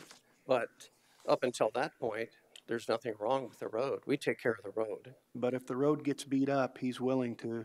Yep. To he's take care willing of to, that problem. One time he come up there with a blade, and I stopped and talked to him, and I said, you need to get those ruts down, because he created ruts, and then they were froze. And I said, you need to smooth them out if you could. Well, he had one of his guys drive through with a blade, and it was 55 degrees, and they created more ruts than what we had to begin with. So then it refroze again. And then my neighbor, he come down, I think, and smoothed it out. But that's all we're looking for, is an end spot, an end point to the dust and the truck traffic. I mean, on 320, there should be a limit on how much is going to be removed and when that stops. That's all we're looking for. Thank you. So, Mr. Wiley, the end point is 6 months, is what he's trying to tell you. He had for grading and the gypsum and the trucks. He's willing to help with the road where the issues are. The dust, it looks like, and we know already from even living on paved roads, the dust that comes off of Fifth Street. I can dust one day, and it's pretty dusty. I can't imagine on a gravel road that sediment at this point, from probably November till now, for dust is probably not that bad. Meaning, when we saw pictures, how long has that sat there? That was more, you know what I'm saying? That was during the blizzard that we had. Yeah. That dust come out of there. Now, when it dries out, there's going to be a lot more dust. But if you see from the pictures, when you go out there from Cody, there's no dust going, except he said from the road. So the sediment can't be proven, maybe, or the sediment that has been in neighbors' yards in the pictures we've seen, that could be from the road as well. No. The sediment you see on most of those pictures, the road, most of the travel on that road is south of where those residences are. Right. Okay. So the road has no impact on that dust. Now, the dust on the road is brownish in color. It's gravel. It's not red, like coming off of the site itself. So there's a difference. Russ and Kathy and Bob, they live north of, the only people that drive into Russ and Kathy's and Jennifer Smith's is just those two families. They don't generate that much dirt. That dirt come off that site. Okay, so you believe the dust is from his site, and he does have a water truck. Number two, the noise was the complaint. Now, with the cold weather, and after he probably put some water down on him, and then that's froze in right now. So that's why you didn't see any dust on the video. Okay. So once it starts to dry and the temperatures heat up and it's disturbed, it's going to blow.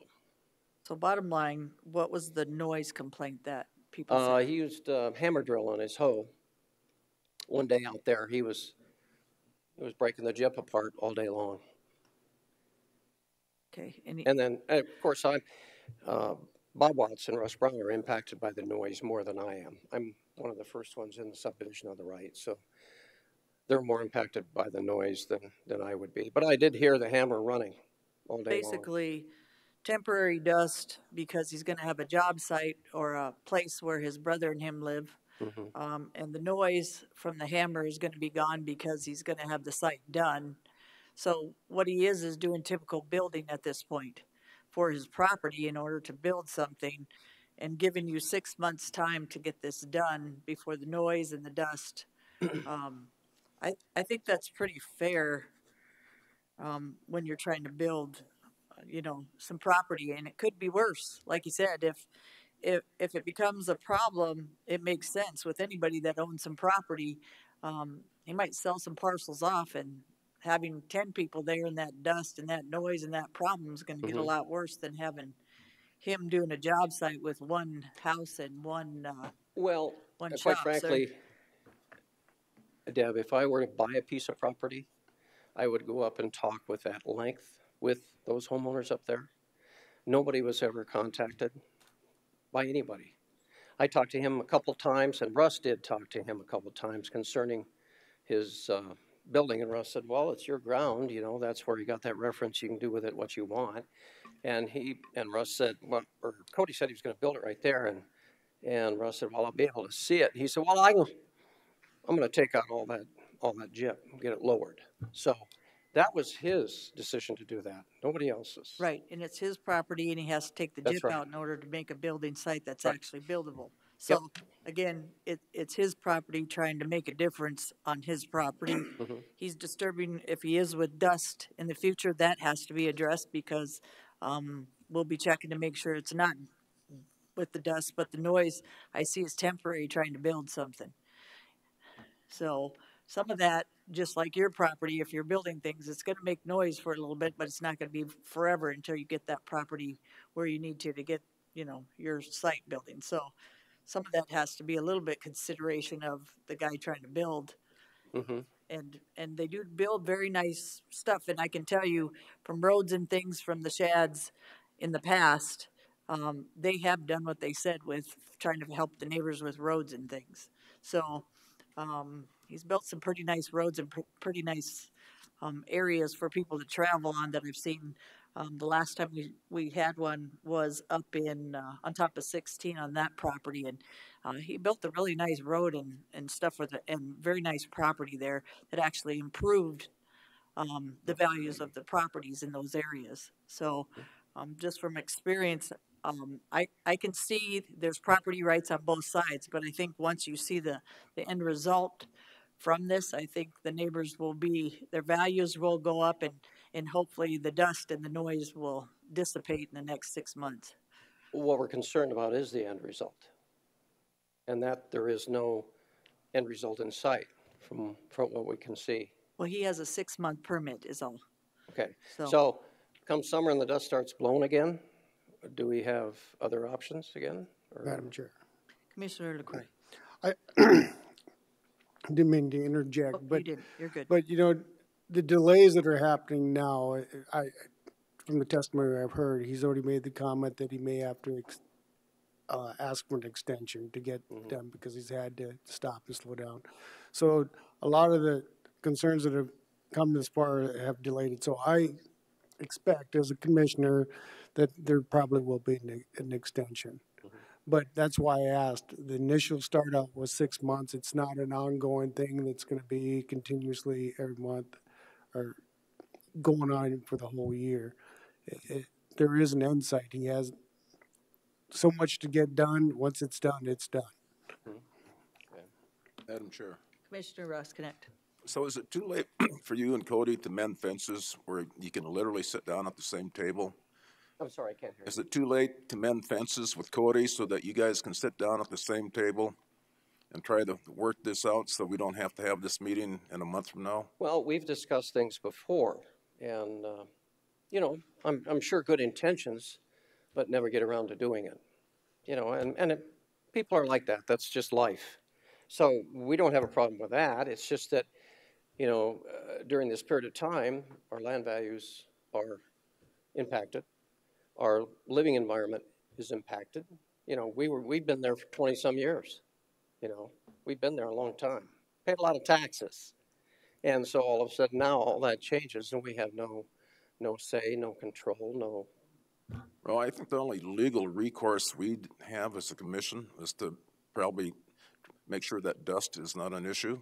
And so I don't know what the answer to that is, but hopefully there's a solution so we don't have the dust problem. Other than that, I don't know what we can legally do because our hands are tied to a certain extent, but I'm with you on the dust. It needs to be controlled. I just don't know who's going to monitor it. I don't think the county should. I think there should be a private contractor involved that makes that decision. Unbiased contractor, that's my opinion. Yeah. Madam Chair. Commissioner Drews. I don't really have any questions. Cody, when I went out and looked at it, I was rather amazed at the amount of area that you're working. But as I understand from planning, you could be working a lot more of the area than you currently are. And so I'm not going to be critical of any of that.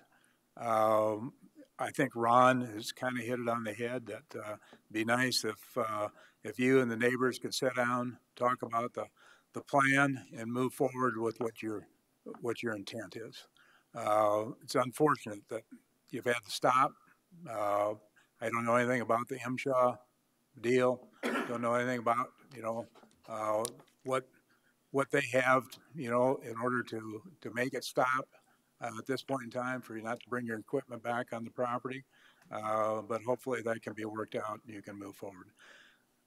I think there has to be some kind of an understanding between everybody to allow you to continue on and get done what you plan on doing, or it is going to continue on for a much longer period of time than what your neighbors probably want it to.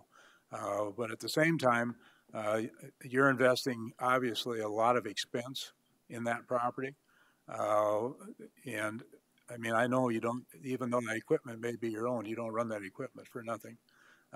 That's a big expense. So I would highly encourage what Ron just suggested, or Commissioner Ross Connect, and somehow or another sit down, talk it out, figure out a little bit of a plan that satisfies the neighbors from the standpoint of understanding when it's going to end. Obviously, that has to also depend on when you can get back in there and get to work, and how much more material you need to remove from there. So that's my comments. Thank you. So bottom line, guys, we're hoping you guys can work this out between the neighbors and you with the dust. It sounds like the biggest issue, and that maybe you can have a meeting, because I think it's in the best interest of the neighbors and the best interest of Cody to be able to finish this so he can get his expenses not any more than they are today. Because again, as a business person, if it becomes too expensive, it's time to sell or it's time to build. And I think in the best interest of neighbors, it's best to work with Cody because they do build. Okay. So just my personal opinion. But I think I've worked with Cody before on some of the stuff with the planning, and he's worked with neighbors and other people, and he's actually found good solutions with them. So I'm going to encourage what Ron and Mr. Drews is saying with you, sir. And I hopefully in the future with the dust and some other issues, he can be a good neighbor to you guys, even better than he has been before with some of the road and some of the things that you need help with, because he's known for helping on those kind of things. Madam Chair. I've got one more thing I'd like to make a comment on. Commissioner Ross connected, then you. Sorry. I was going to say, if you guys do get together, can you put something in writing and share it with us so that we know where this is at, if it's getting better, if it's not good, if it's stalemate, so that we can kind of see where it's going, okay, whether it's going north or south. Okay. Appreciate it. Right. Mr. Wiley? Yeah, the only comment I'd like to make is I hope that you go ahead and pass 320 and get it on your books and really look at some of those issues so you can protect other people's property rights and their living environment. We live up there for a reason, and everybody gets along. Everybody knows each other extremely well. So I just hope you adopt that and you tighten it up a little bit so somebody else doesn't have to come in here with the same issues. Commissioner DeSanto. I pointed this out to some folks that came in last year that were upset about some building projects that were going on around their house out off of Highway 79. And so I'm going to point it out again. I just bought a house 4 years ago, and I used to be able to sit on my back deck and look out across some beautiful acreage, and there was nothing there. Sure. Well, now there's 6 new apartment complexes that have gone in, that they're out there putting the roof on at 6:30 in the morning every morning. And now there's going to be an entire storage unit built there. So instead of looking out on this nice property with cattle grazing around on it, I'm looking at a storage unit and 6 apartment complexes. Change happens, and you can't you can't tell somebody that bought property what they can and what they can't do to a limit with their property. And you may have bought a place thinking, hey, this is an awesome place and it's a beautiful view. And the next thing you know, you got somebody developing the property across the street. And the only way to avoid that was if I would have walked across the street and made an offer on that piece of property, I could have bought my view. Yep. And so that's something that I think people really need to keep in mind when these things happen, is that we have very little control over what happens around our environment unless we control our environment. And you know, most people don't have the kind of money to go buy a 40-acre piece of property just to protect their view. Yeah. Well, all I'd like to say to that is all we expect is some reasonable accommodation. You know, the heavy truck traffic on that road is not reasonable. Gotcha. And neighbor, Tom Cantrell, he has 9 grandkids that are out there on the weekends playing around that road and during the week. And it's dangerous to have those big trucks up there hauling. So I hope he resolves it. I hope it gets done quickly and he gets what he wants out of it. So that's all I have to say. Thank you. Thank you, Mr. Thank Wiley. you. And Madam hopefully Chair. with Cody, you can resolve that, Mr. Wiley, and I'm hoping that we can have better communication out there and Yeah. we can have some good neighborly talks to each other. And bottom line, that goes a long ways for people wanting to build out there. He's also going to be your neighbor. So hopefully people can visit with him and like I said, he's pretty easy to talk to. Go out there and visit and kind of see what he's doing and how he's doing it. We'll do what we can. Okay, I appreciate it, All right, Mr. Wiley. thank you. We do have a county website that you can send messages Comments. to one commissioner, and I would suggest that you use that often and keep us posted. Okay, we will. Thank you. Appreciate your folks coming here a couple of times, and hopefully we've discussed this enough where we're kind of going where we need to in the future with it. Hopefully we'll go in the right direction.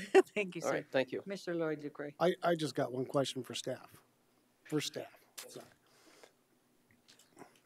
When these type of reviews come up, I've noticed on some conditions of the past planning ones that you have $100 fee for every review, for the review of planned conditional use. Now, is there one for this type of review, or are we singling out one than the others? There will not be, for these 2 permits, on 320, there will be review fees. Okay, But under 507 A and B, there are not review fees currently. And one other item, excuse me, Brittany Molitor, for the record. Staff would be willing to meet with both the neighbors and the contractor and kind of go over where we are with what our ordinance says, things that we can do to help out with the situation also. And just a point of clarification, the construction permit is good until, or is in place until the final stabilization is reached. So what happens is it's good for a year, and then the planning director can extend it for another year. After that, they would have to pay again to keep going until they reach that final stabilization. The mining permit is the one that limits the amount of gypsum in the time frame. So they would have to get that gypsum out of there within the 6 months, or they would have to go in front of Planning Commission, or Mr. Shaw would have to go in front of Planning Commission and request that condition be amended for a longer period of time. Do we need to do anything with this? We don't have to do a motion if we're not changing anything, right? Correct. Okay, thank you. Madam Chair, I'd suggest a 5-minute recess before we go into Board of Adjustment. Okay, 5-minute recess, board, motion? Second. Motion by Drew, second by Roskinight. All in favor, say aye. Aye. All opposed, motion carries. Motion to go into Board of Adjustment, please. So moved. Moved by LaCroy, second by DeSanto. All in favor, say aye. Aye. All opposed, motion carries. Item 17, please. Item 17, good morning, Brittany Molitor, Interim Planning Director. Item 17 is variance VA 1913 to reduce the minimum required front yard setback from 25 feet to 0 feet and to reduce a western property line from 8 feet to 3 feet. As the property stands today, it is zoned suburban residential district. It consists of .16 acres. Access is taken off of Meadow Ridge Drive. There is no special flood hazard area on the subject property, and the lot contains a single-family residence and a shed, and water and sewer is supplied via the Rapid Valley Sanitary District. Criteria for considering a variance. There are 4 criteria that must be considered: that specific circumstances or conditions such as exceptional narrowness, topography, or siting exist. Staff verified through a site visit that there is no particular conditions which warrant approval. That the variance does not grant a use which is otherwise excluded from the particular district. The setback variance would not grant a use which is otherwise excluded in suburban residential district. That due to the specific circumstance or existing conditions, strict application of the zoning ordinance would be an unwarranted hardship.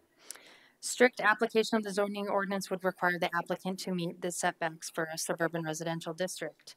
And finally, that granting of a variance is not contrary to the public interest and is in harmony with the general purposes and intent of the zoning ordinance. Granting the setback would grant a setback that is reduced in the zoning district, which is not in harmony with the intent of our zoning ordinance. This request was routed through the interdepartmental review. A couple items of concern did come back. One was from our county highway department. They are not in favor of reducing the front yard setback. The second was from the Rapid City Community Planning. They indicated that Meadow Ridge Drive is identified as a collector street in the city's major street plan and requires a 68-foot right-of-way. And currently, Meadowwood Drive is only 66 foot of right-of-way, and at some point, if additional right-of-way is needed, it could cause issues with, with improving that road. Staff did talk to the applicant on December 5th, and he had indicated that he spoke with Janelle Fink of Fisk Land Surveying and that he no longer would like to have the side yard setback reduced because he does not want to vacate the utility and minor drainage easements. So he is just requesting the 0-foot setback in the front yard setback. Staff does not make recommendations on variance as they are against our zoning ordinance. However, if the Board of Adjustment wishes to approve this variance, there are 2 conditions that we are suggesting. Okay, thank you, Ms. Brittany. I think we have a couple commissioners that would like it continued. They'd like to go look at the property, and they haven't had time this last week since it had came up. Okay. So if we apologize to the applicant or people that want to speak on this issue today, we need a little bit more time till the next meeting to go and review and see the property. So if you'd like, well, you're right, if they'd like to speak today. Did anybody fill out a speaker request for this number 17 today, 17A? The applicant is in the audience also. Okay. And we apologize to the applicant. If you'd like to speak today, you can. If not, we're going to have it back up in about 2 weeks. Okay. He's coming. Huh? Come on up, sir. You're okay if we continue it for 2 weeks to come out and look, sir? Okay, thank you, sir. I'll make that as a motion. Motion by Drews. Second. Second by DeSanto. All in favor say aye. Aye. Aye. All opposed? Motion carries. Madam Chair, can I ask a question before we? On continuance? Oh, okay.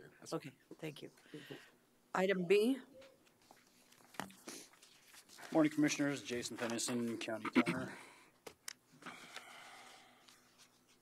Agenda item B is variance 1917. Applicant is Brian Barber. He is in the audience if you have any questions for him.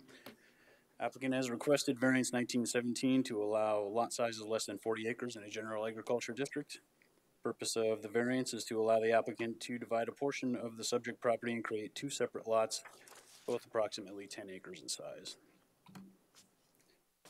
Zoning ordinance requires the Board of Adjustment to determine that 4 specific criteria are met. Those are on the screen for your consideration. I'll read staff's response. Starting with number 1, subject property is flat grassland without any exceptional narrowness, topography, or siting. The buildable space on the parcels does not appear to be limited. Number 2, this variance to lot size would not grant a use which is otherwise excluded from the property zoned as general agriculture district. Number 3, strict application of the zoning ordinance would require the existing property to meet the minimum lot size requirements of 40 acres in general agriculture zoning district or be rezoned to an appropriate zoning district. And lastly, number 4, Granting this lot size variance does not appear to be contrary to the public interest, as staff has not received any calls or letters of complaint or concern. If variance 1917, or if approved, variance 1917 would allow for 2 new lots in a general agriculture district, each approximately 10 acres, which is not in harmony with the zoning ordinance.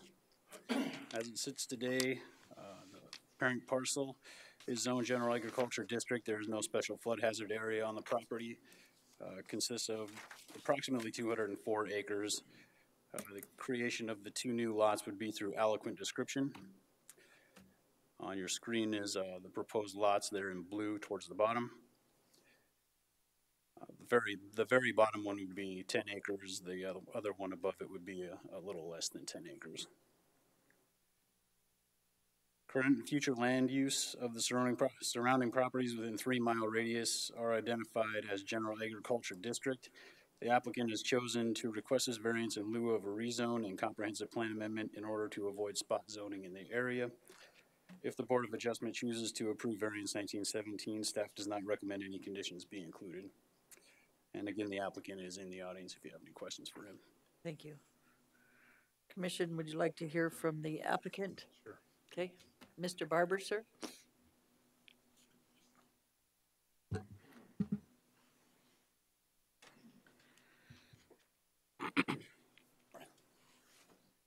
Good morning, Commissioners. Do you have questions for me? Any Madam questions? Chair. Commissioner DeSanto? Is it your plan to build on those properties? Not myself. My plan is to put those 2 properties up for sale. Very good. Okay, thank you. Any other questions or motion? Move for approval. Second. Moved by DeSanto, second by Ross Connect. Any other questions? Not? All in favor say aye. Aye. All opposed? Motion carries. Thank you, sir. And there is a well. There is a well on that property for fresh water.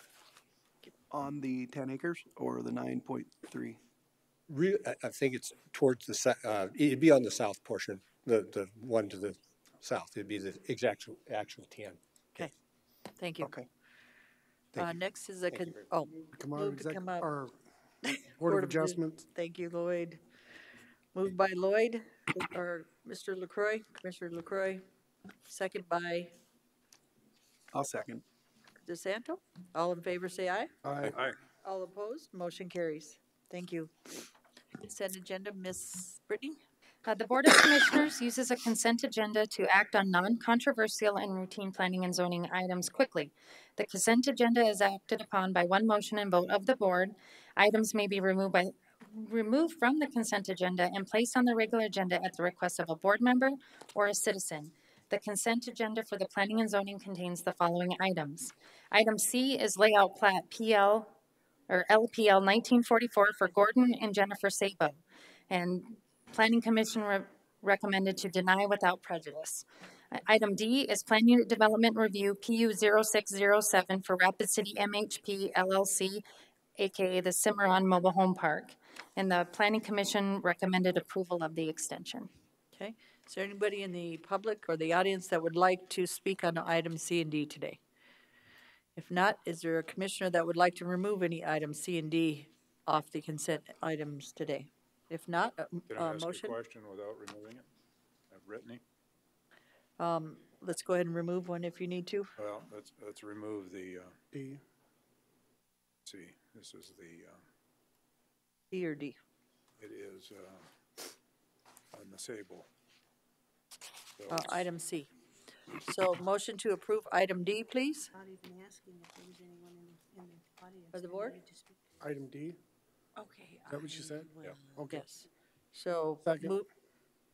moved by Hadcock, second by LaCroix. All in favor say aye. Aye. Aye. All opposed, motion carries. Okay, item D, sir. Commissioner Drews. Steve, sorry. Brittany, a question on that. When, your recommendation to deny without prejudice, what rights does that give that property owner if we do that? They have the ability to come back and submit a layout plat that was similar. and without paying the fees. So what happened on this request is that there was a purchaser and the seller, they had a discrepancy in the amount of property that they were talking about. So when in speaking with the surveyor, they have already resubmitted a new layout plat with differentiating lot lines. So Okay, so is there a time frame on that? How much time do they have? a year. A year, okay.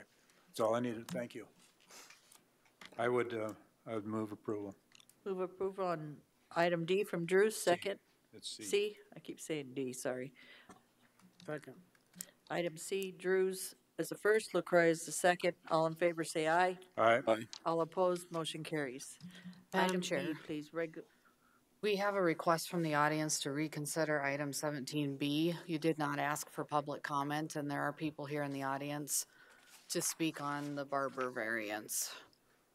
okay, I thought we did, but that's okay. We can reconsider if we are going to continue it and speak in 2 weeks on it. No, No, No, that's not. that's the one that you just approved. Oh. The variance we just approved for I the 10 and apologize. 9. Madam Chair, I would move to reconsider item 17B. First, we will do a opening of Board of Adjustment again, Oh, yeah. if I'm correct. Yes. Okay, let's open Board of Adjustment. move to go Board of Adjustments. Second. By LaCroix, second by DeSanto. All in favor, say aye. Aye. All opposed, motion carries. Next, we Now, will now I would make the motion to reconsider. And I'll second that. consider by Drews and second by DeSanto. Item B, all in favor, say aye. Aye. Aye. All opposed, motion carries, and I apologize to the audience member that I missed on public comment on Brian Barber's. If you'd like to come up, please come up. I apologize, ma'am. I thought you were the applicants for. Okay, Which mic?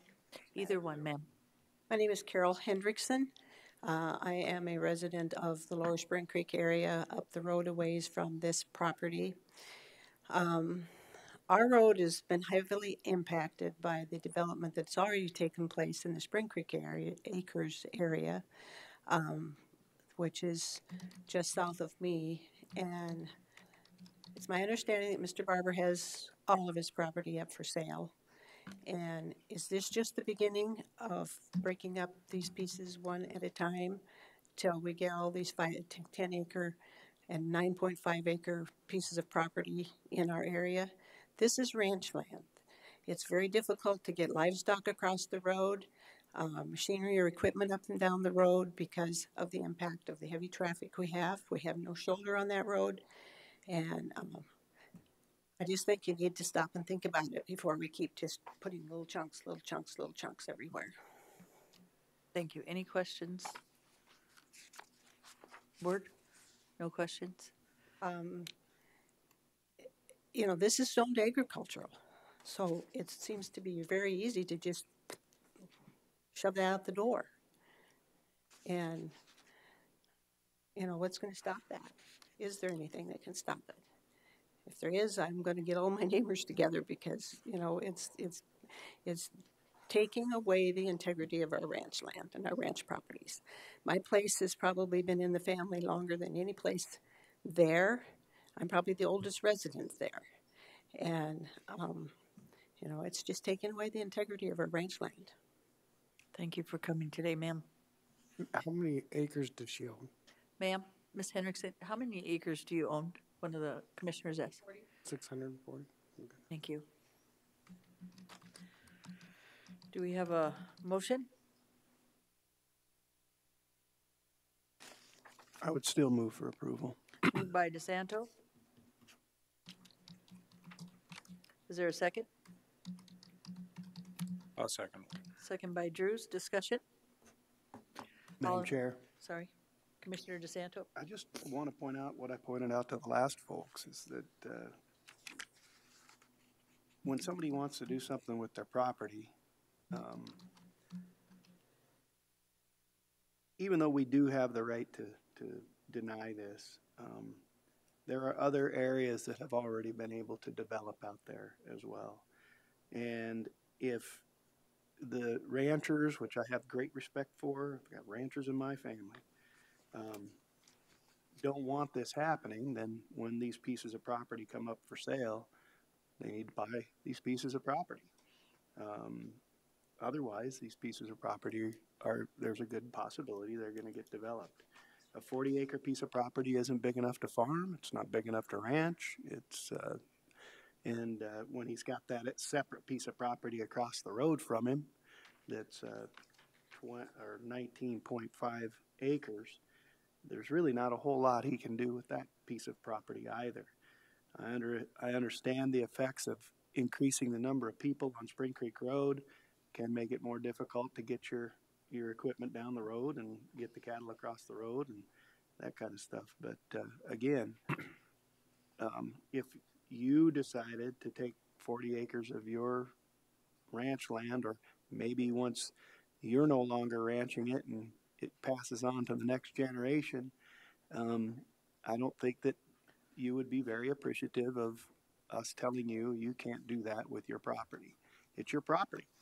So that's just my thought process on it. Madam Chair. Commissioner Roskin. When I looked at this, I keep thinking, we brag as a community that, we're going to see growth, growth in our schools with the B21 coming. And this growth, people need a place to live. And I think this is just going to be what we're going to see in the future.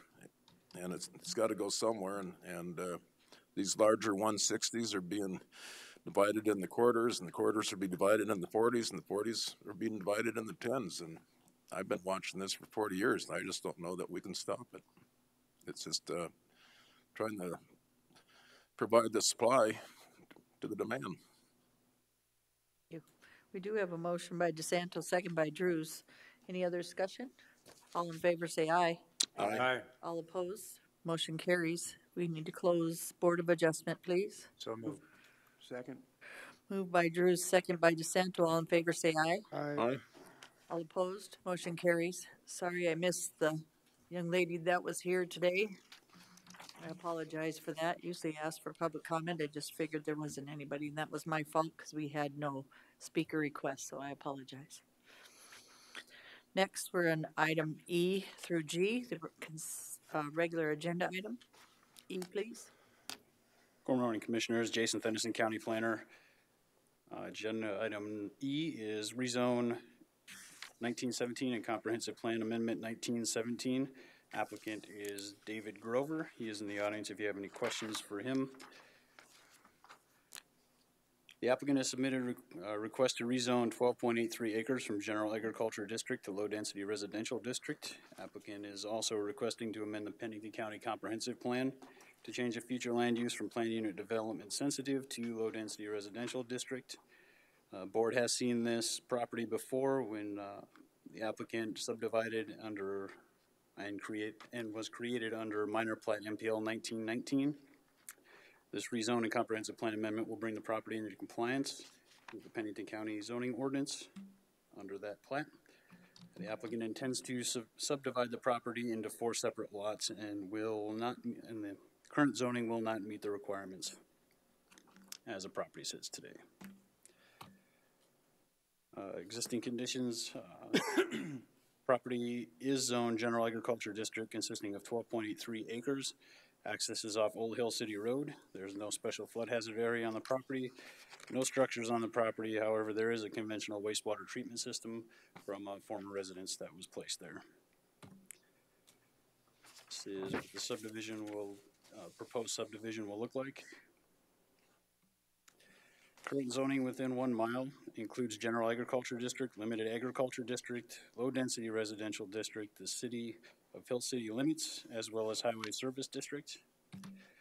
Future land use within 1 mile includes public land, Plan Unit Development Sensitive District, Low Density Residential District, to the City of Hill City limits, as well as Highway Service District.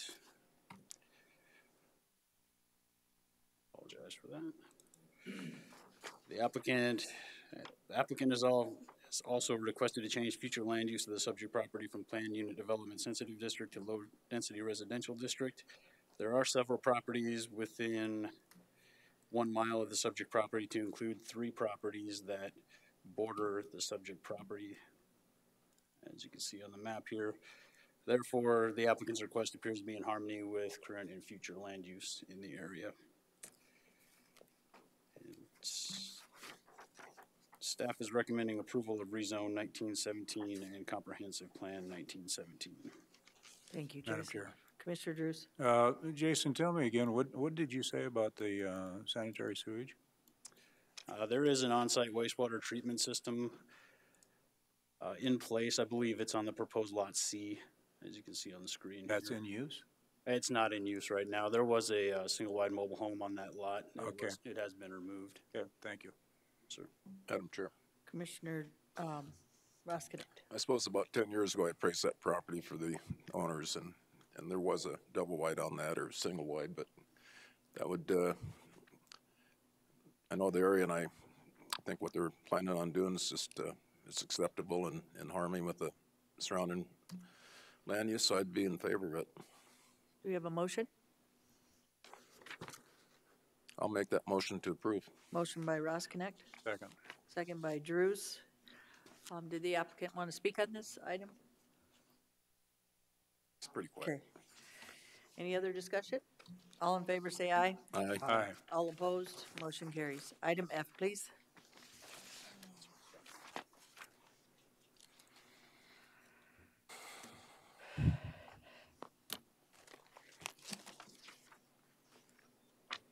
Okay, item F is vacation of section line VS 1903 by resolution for Patrick and Marlene Sheely. Is to vacate a 33-foot wide portion of a 66-foot wide section line right-of-way and overlying portion of the Wallace Street platted public right-of-way. The applicants, Patrick and Marlene Sheely, have requested this in order to bring an existing structure into compliance. As the property consisted a Lot 1 of Copel Estates subdivision is owned limited agriculture district and consists of 30.66 acres. There's no special flood hazard area on this property, and its access is off of the Wallace Street via an existing approach. There's a single-family residence with a deck addition, some sheds, a dog kennel, shops, and some pole barns. Lot 2 of the Copel Estates is zone limited agriculture district and consists of 16.94 acres. There is no special flood hazard area on this property. There is a pole barn structure on that property. There was a building permit pulled for this in 2008. It was to have living quarters in it with an on-site wastewater treatment system, but as the property stands today, it's just a pole barn structure. So just a little history on this property. There was a building permit that had been submitted to our office for a shop building to the south of that existing shop building. And during that review of that building permit, it was found that the existing shop building was encroaching into the setbacks and therefore the section line and Wallace Street right-of-way. The applicants did submit a setback variance to the Board of Adjustment back in May of 2019, and at that time, the Board of Adjustment had directed them to work with staff to get and vacate the section line right-of-way and Wallace Street right-of-way. So this is where we are today. There are petition requirements for the vacation of a section line and Wallace Street right-of-way. There was 417 signatures collected. This was verified by our auditor's department. This was routed through our interdepartmental review process, and there were some concerns. The highway department was opposed of vacating the section line right-of-way. The city of Rapid City was opposed to vacating the section line right-of-way. Just a point of clarification, this property is in the city of Rapid City's 3-mile platting jurisdiction. Staff did perform a site visit on the subject property, and there is the pole barn, and there is a propane tank, and it appears to be a retaining wall also that is encroaching approximately 9.9 feet into the right-of-way. That was verified through a survey from Fisk Land Surveying. Staff is not making a recommendation. However, if the Board of Commissioners chooses to approve this vacation, we recommend 6 conditions. Thank you. Property owner first. And just state your name, sir. Oh, up here, sir. Come on up. I'm Pat Sheely. Morning. Good morning. Just tell us how long you've been working on the property, sir, why you vacated the section line, 33 feet, anything you know with encroachments, and anything else you'd like to tell us about this property? Well, we went to add a second building next to that one, and been working on it since last May, actually before that, March. And we realized or found out that that building, even though it would have been permitted before, was encroaching. So that's why we asked for the section line, so we wouldn't have to tear the front off the building and move it back. Okay, any questions, board? Sir. Commissioner LaCroix? So this original building did have a permit, construction permit pulled, and you did everything that you thought. We hired a contractor, and he pulled the permit, we paid for it, and yeah. Okay, that's what I wanted to know. The first building, the second building is the same thing. Same We hired a thing, you different did the same contractor to thing. build the second building. Okay. Madam Chair. Commissioner Drews? Mr. Shealy, I know, and Marlene, your wife may have done this yesterday. There was a question relative to an easement for the power cooperative. Do you know if that was resolved? I called him. We actually are the end of the line. Okay. And I dug the trench to put power into that building with them. They helped me, and they remembered that we did that. So it's well marked out, and it's going to share the same service. The second building will share the service with the first building. Okay. Are they requesting any further easement in the future? They mentioned yesterday that they just want permission to use it as an easement if they decide to take it further down the line. Okay, and you don't have any objection to that? Not at all, because it's my building that they'd be putting power to. Sure. There's 6 conditions that are tied to this. Couple of them really, 2 of them actually involve that utility easement with the cooperative. There's one thing that you'll have to come back for if we approve this today, and that is we need to come back to the Board of Adjustment in the future for 2 feet. Yes, sir. And I think that the other, the final one is just filing with the Register of Deeds, which is not a concern. Number 4, what was number 4 on that? Access. So access? It's lot 2 from Copel subdivision. Okay, and I don't think that's an issue No. either. So what I'd like to do is to propose a motion for condition 1 that changes the wording a little bit from what the commission has. And am I free to do that at this point? Yes, sir. I'd like to move that the vacation of section line and Wallace Street right-of-way include the eastern 33 feet of cul-de-sac portion of the right-of-way adjoining lots 1 and 2 of Copel Estates subdivision located in the southwest quarter of section 14 as shown in Exhibit A1. And are you leaving, sir, the rest 2, 3, 4, 5, and 6 the same? Yes. Okay. So that would be a motion to approve all, but the change would be the Right. 33 feet where the 60 by 80 pole barn structure Correct. was. Okay, is there a second to that motion? I'll second that. Motion by Drews, second by Roskinick. Discussion? Madam Chair, Commissioner DeSanto? my only concern is that the Highway Department concerned that that road could need to be continued. Your mic marked a little bit. Oh, my only concern is that the Highway Department is concerned that that road might be continued south in the future, and this would definitely interfere with that being done.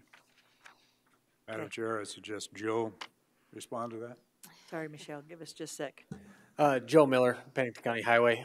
Yeah, as you know, we're opposed to any vacation of section lines. I talked to Gary about this yesterday, but there is, that road, that section line goes south to Murphy Road, which we granted an encroachment or a variance, whatever, I think in December sometime, or maybe it was before that. But this section line right of way can continue on down to Murphy Road, which then exit out onto Highway 79. And Bill put together a profile sheet going a mile south from this residence here. And the grade changes are, I think, 5% to 5 to 6% up or down, which is very buildable to build a road at least a mile south. With the limited time on the research of this, we didn't go any further than that, but I don't know exactly how far that is to Murphy Road. Thank you, Joe. But it Michelle? is. Sorry. Michelle Hoffman, State's Attorney's Office. I first, for the benefit of the board, need to just point out some legal issues and then tag team on what Joe said, because I think there is an alternative solution. First of all, there is a concern with regards to the sufficiency of the petition that was circulated, because it did not identify the section line as being vacated, only the Wallace Street platted right away. Second of all, under a Supreme Court decision, Southwest Supreme Court decision, governing bodies have no power or authority to vacate public streets for a purely private purpose or for the purpose of giving the exclusive use of the street to private individuals for their use in strictly private business. And that gets back to the requirement that this board must find that it's with that vacating the right of way is in the public's interest, not just a private individual's interest. But with regard to a potential solution is this. We know the structure's there due to no fault of the Sheelys. It's encroaching in the right-of-way. In the event this board was to vacate, there is a statute that actually allows us to reestablish that section line right-of-way. At that time, the Sheelys would have to remove their structure at their cost under the statute. It's obviously, if that's 40 years from now, that's kind of hard on maybe a subsequent purchaser, 2-3 purchases down the road. I believe that, and there's one legal issue I want to look into, but I believe we would be able to enter an encroachment agreement with that this variance application could be denied. We could enter an encroachment agreement with the Sheelys that acknowledge that that structure is there, that we're not going to require removal of that structure at this time, and that in the future, if the section line needed to be developed, and this gets back to a solution Joe came up that proposed, the Sheelys could either attempt to buy additional property to the other side of the road, if they're not able to accommodate that needed future roadway. If they're not able to do that, then in that event, they would be required to move the structure at their cost. But the benefit of that encroachment agreement is to be filed with the Register of Deeds, and that any subsequent purchasers would in fact have notice of the fact that that structure is within that right of way. So you said if it's in the public interest, the public interest wouldn't, I believe, in this right of way, want a propane tank and a building in its path, let alone they're going to need a, so you said they could vacate that section line if it was in the public's interest. Number two, hold on. Number two, this has been going on since May. That language that they just went through and paid a lot of money to get those signatures, those were made by the Planning Commission. They got that from Cassie.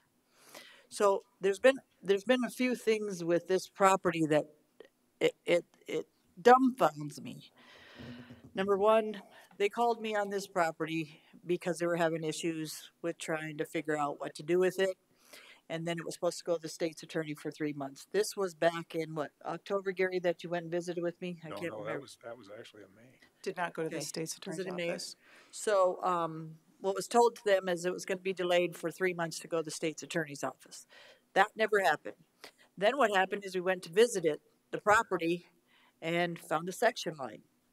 So we had a meeting, and the person that was doing this property for the planning did not know there was a section line.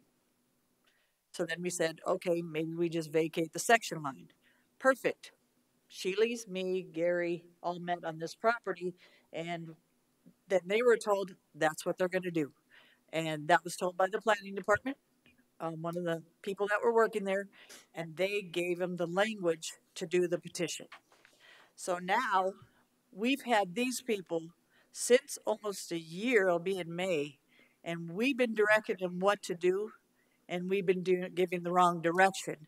Now we came today again, and it's the wrong direction. Because we just met with the planning department and Miss Shealy, and this is what the language they told us, if I'm incorrect, Gary, to move forward with. Now we come today and we have you telling us something different. I can tell you, it's not right. I don't know how we make it right, but we'd have, in my opinion, if this was not done right and it costs people money based on what they were told, I'm dumbfounded. I'm so dumbfounded. I don't even know what to say. And they've been more than nice, waiting for a pole barn to put another pole barn in the same area. So somebody tell me what went wrong, and somebody tell me since May, how come it took this long to figure out there was a section line, there was a petition filed, there was time and money that cost these people, and it's our fault. I can't address what occurred in the planning department. This was just routed to the state's attorney's office for comment on this particular agenda item today. And it is my understanding that the form of the petition was presented to the planning department and approved.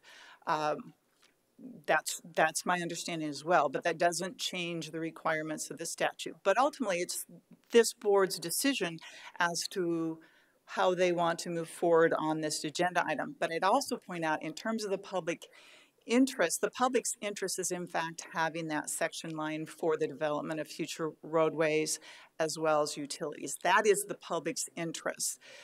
And whether the propane tank or the structure would have to be removed, that's separate from what is in fact the public's interest. And I'm only here to adequately inform the board as to what the law is, and then ultimately it's your decision how you'd like to proceed. But Highway and I did want to mention that we did believe there was an alternative that at least allowed that structure to remain there and keep future landowners aware of the fact that there is an issue with potentially needing to develop that section line, whether it's vacated or not.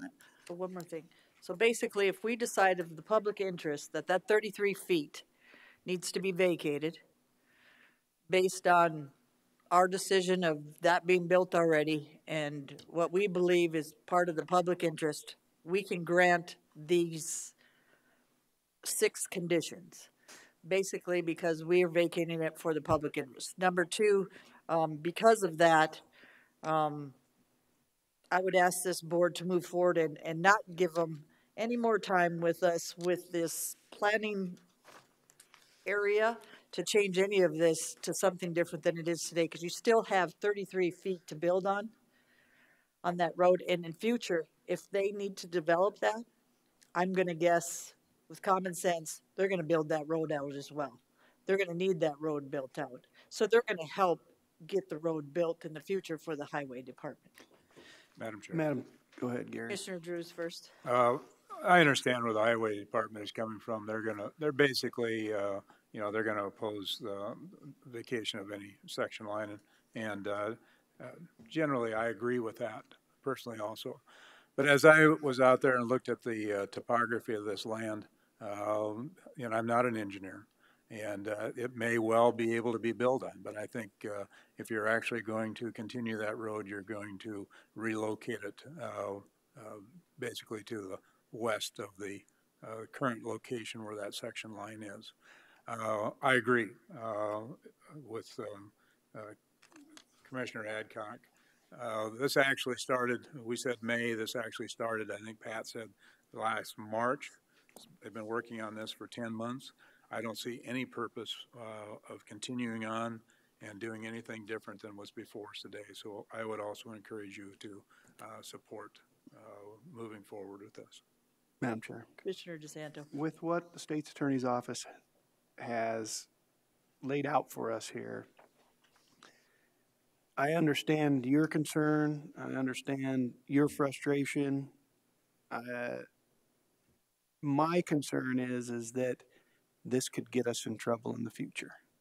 And if I'm understanding Michelle correctly, if this gentleman is not able to purchase property to extend the road out across the street from him, then we could even be in more trouble. And it sounds to me like the solution that Michelle came up with, or that the state's attorney's office came up with, is an adequate solution so that he can keep his building, not have to worry about it. But in the future, which may or may not happen, he's protected. Although if they decide to develop past him, you're going to have to move your barn or purchase property. Basically the same situation that would happen as if we granted it to him, except for we're not putting ourselves in a pickle. I think we are getting in a pickle once we change our mind and we had somebody put the wrong description and you had somebody paid to do petitions and get signatures. I think we are in a pickle. I think we're in a pickle too, and maybe we should, instead of putting ourselves in a further pickle, maybe we should offer to reimburse the costs that they've incurred because of our mistake. Madam Chair. Commissioner LaCroix. Patrick, right? Yes, sir. You've heard the discussion. Yeah. What do you, and first I'd like to give you my apologies for what some of the struggles that you've gone through and the commission has. This has been a hot topic for the last 6 months. With what Michelle said up here, are you okay with the wording that she? No. You're not? No, because I'll just give everybody a quick synopsis. Last March, we applied for permit. The builder offered a language of vacating enough of the easement to make the building that had already been in an approved building permit. I put the building where I was told to. We put it there. And then when they looked at it on the map, they said, oh, it's encroaching. The second building we'd already contracted for, we had offered something similar, but the state's attorney said they couldn't get to it for 3 months. Nothing really happened after 3 months. We called Ms. Hancock and she said, we got to get on this. And so for someone to suggest that I go buy more land to create 33 more feet of easement, Ziegler owns the land next to me. Hanson owns the land behind me. I've offered to buy that land every year since the first year we moved here, so we would have that, just like you've said through all of these other hearings, protect our view and pay for it. I've paid for a hell of a lot of view out there, folks, and I've paid taxes, I think 20-some thousand a year on it. I'm okay with that, but that road going down that way, I have to use a bulldozer to clear it to get to that back land already. So I am an engineer and I am a contractor, and I've built bridges and highways, and now I build VA hospitals, or I build improvements to VAs.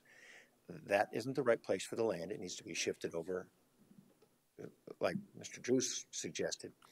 There's 99 feet minus this 33 left over. There's still 99 feet to build a road. The access to that back property is not, this isn't the most efficient access. The most efficient access is off of Neck Yoke. But if someone were to develop that land, then that 99 feet would still give you room for the 66-foot center line to center line. So I think, from my perspective, I know Ziegler won't sell me any land. He's a nice man and he's a good neighbor, but he's buying land, he ain't selling it. And if I went and suggested that he sell me a 25-foot slice, he'd probably say no. Mr. Patrick, I appreciate your I'm sorry professionalism. You answered my question, and very eloquently. You can tell you're an engineer. Patrick, I just, that's what I wanted to hear to make my decision. So you're not okay with that? You're with what's in front of you because of the work you did? Yeah. Correct. I don't want to tear the building down either. Okay. Patrick, could you explain to me where the 99 feet comes from? Well, there's the easement on each side is 33 feet. Right. And then there's the section line is 33 feet. So that's 66 on each side. Okay. So that means that 66 times 2 is 120, Right. 132 feet. Yeah. If I take 33, that still leaves you 3 33s, which is 99, Okay. to build a road on. Okay. You just have to offset it to where the road starts on the section line and builds that way. And then this side of the section line and easement remain 33 feet that I leave wide open. Okay, that makes sense to me. Joe? Point of clarification, the section line right-of-way is 66 feet, 33 feet from either side, not 100. Right, but there's an easement as well of 33 feet. Right now, the building is 66 feet off the center line of the property boundary. I guess I wasn't aware of any easement. Yeah, that building's 66 feet from the fence. So if we get a 33-foot easement, there's still 33 feet, and the fence is the middle of what would be the new roadway, in my mind. And then an easement. Yeah, there's still an Then easement on his side. He's got the same easement I do. He's got the easement's in 4 pieces. There's 33 on each side for the section line. That's 66 feet. And then there's 33 more for the right of way, or the easement. So there's an easement and a section line on that particular line. Otherwise, we wouldn't be here, because I'm getting some questions in people's faces here. I'm 66 feet off of that fence right now. The face of that building is 66 feet. So with the 25-foot, it's 9 feet into the easement if you measure. So it's 59 feet off the center line. So you're saying, sir, that you got the 66-foot section line. Yes, sir. And then a 33-foot easement here and a 33-foot easement there. That's academic, because my pole barn's 66 feet off the fence, and they've told me that my building is in the. And again, the building's on a permit. I mean, I know I have rights, but I'm not that kind of person. I don't need to fight, and I just want to work it out. But buying more land and then try and sell the land with that kind of a wart on it would be hard. So the bottom line, Joe, can you still build a road on that 33 feet? He's vacating 33 out of 66. Can you build a road at 33 feet and on that property and it's still public right of way? So you can come back as well and say, because he's going to he already has a road there. So I believe if someone builds a road that he has a vacation, he's going to say, no, you can't build a road right there to my property, I have a hard time thinking that if we vacate it, that he wouldn't build a road there for his access for later. Well, that line is 33 feet on my side. There's still 66 feet on the Ziegler side. Actually, it's 66 feet, and you're in the 133 feet. It's twice that. I'll let Bill talk here. Bill Well, County Highway Engineer. The line right here is the section line. And there's 33 feet to the right-of-way line, which is 9.9 feet into the building. Right. There's 33 feet on the other side, and that's the total amount of right-of-way, 66 feet. There is no other land for. I measured from the fence to my building, and it's 59 feet. Well, they're measuring Fence from. Could be wrong. Fence doesn't necessarily. Fence was surveyed twice. Well, here's the survey. Okay, guys, bottom line is, we have a motion on the floor. Did anybody have a, Was there a motion? Yep. Yes. Okay. Oh, yeah, yours with the. Okay, is there a substitute motion? If not, all in favor say aye. Aye. All opposed? Nay. Motion granted, 4 ayes, 1 no. Thank you. You will need to come back to the Board of Adjustment for that 2 feet. Yes, sir. Yes, sir. Thank you. Thank you, Pat. Thank you. I think Marlene's been here enough now. Marlene, you could become a county commissioner too. Thank you for your folks' time and your patience with our planning. Brittany did find that solution. The person that was here at the time, we had a few issues, but Brittany, thank you for you and your staff for helping this and with this motion today. You're welcome. And they do have the timeline. I did send them an email yesterday because there is a waiting period, that 20-day waiting period, so they can get the setback variance on calendar right after that. Okay, thank you. You're welcome. Madam Chair, I just want to point out to the Sheelys, I didn't vote no because I'm against what you guys are trying to do. I'm maybe not clear on all of the details because there seemed to have been some confusion there. So just so you know. Thank you, Mark. Madam Chair. Commissioner I Roscoe. suggest the commissioners take a class on section line right-of-way, vacation, and relocation. Very good suggestion. Thank you. Brittany, item G. So item G, we just need to schedule a hearing before the Board of Commissioners to review the comprehensive plan View to 2040. You guys went through and made your comments and changes at the last hearing, I believe that was in mid-December. So those changes are being worked on right now by Matrix, Rick Rust. And once the document is updated with your guys' changes, there are going to be some red lines, but it is going to go back to Planning Commission just for one more approval and then to you guys for approval. So Ms. Brittany, you need a meeting done in March? Do you have Yes, a meeting date. The Planning Commission is going to hear it on Monday, February 24th, 2020 at their regularly scheduled Planning Commission meeting. Okay. I do believe that there's 2 meetings in March, March 3rd and March 17th. Ms. Holly, do you have a suggestion for the board? I looked at your schedules. Either one should be acceptable, as long as advertising deadlines have been met. Okay. So tell me those 2 dates one more time, Ms. Brittany. March 3rd or March 17th. Which are both regular commission meeting dates anyway. Okay. I say we get it done on the 3rd. Everybody okay with the 3rd? Yep. Okay.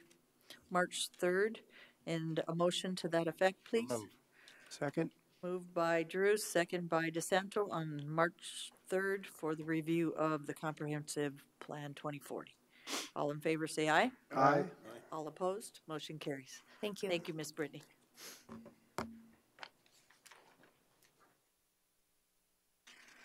Ms. Holly. All right, Commissioners, per your bylaws and rules of procedure, we are to review them every January. I went ahead and did that. I'd be more than happy to go through the minor changes that I made, or I will just stand for questions. Please go ahead and go through the minor changes that you made. Okay. Table of contents is simply updated to reflect new page numbers. If you go to page 9 in the document, the law for executive session changed in the 2019 session to allow a 6th reason to go into executive session. So I just updated that to reflect the reason, which is to discuss protection of private property, emergency management plans, things like that. So I updated that to reflect the current statute. Okay, very good. On page 10, I realized that I was not necessarily in compliance with section 4.8 in how it was worded. When there's a gap in scheduling before you guys hit the 10:30 planning commission, sometimes I move like vouchers and items from the chair and public up before planning starts to fill that time.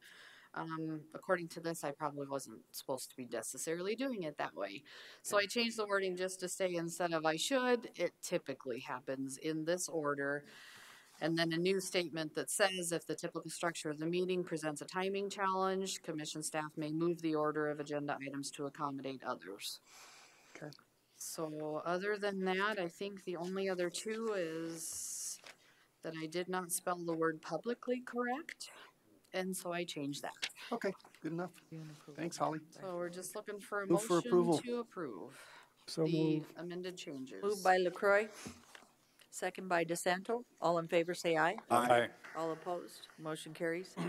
Ms. Holly, thank you for all your work that you do every day for us. Absolutely. And this work that you have to go through some of our stuff that needs to be changed. We couldn't do it without you, Ms. Holly, so thank you for all your work.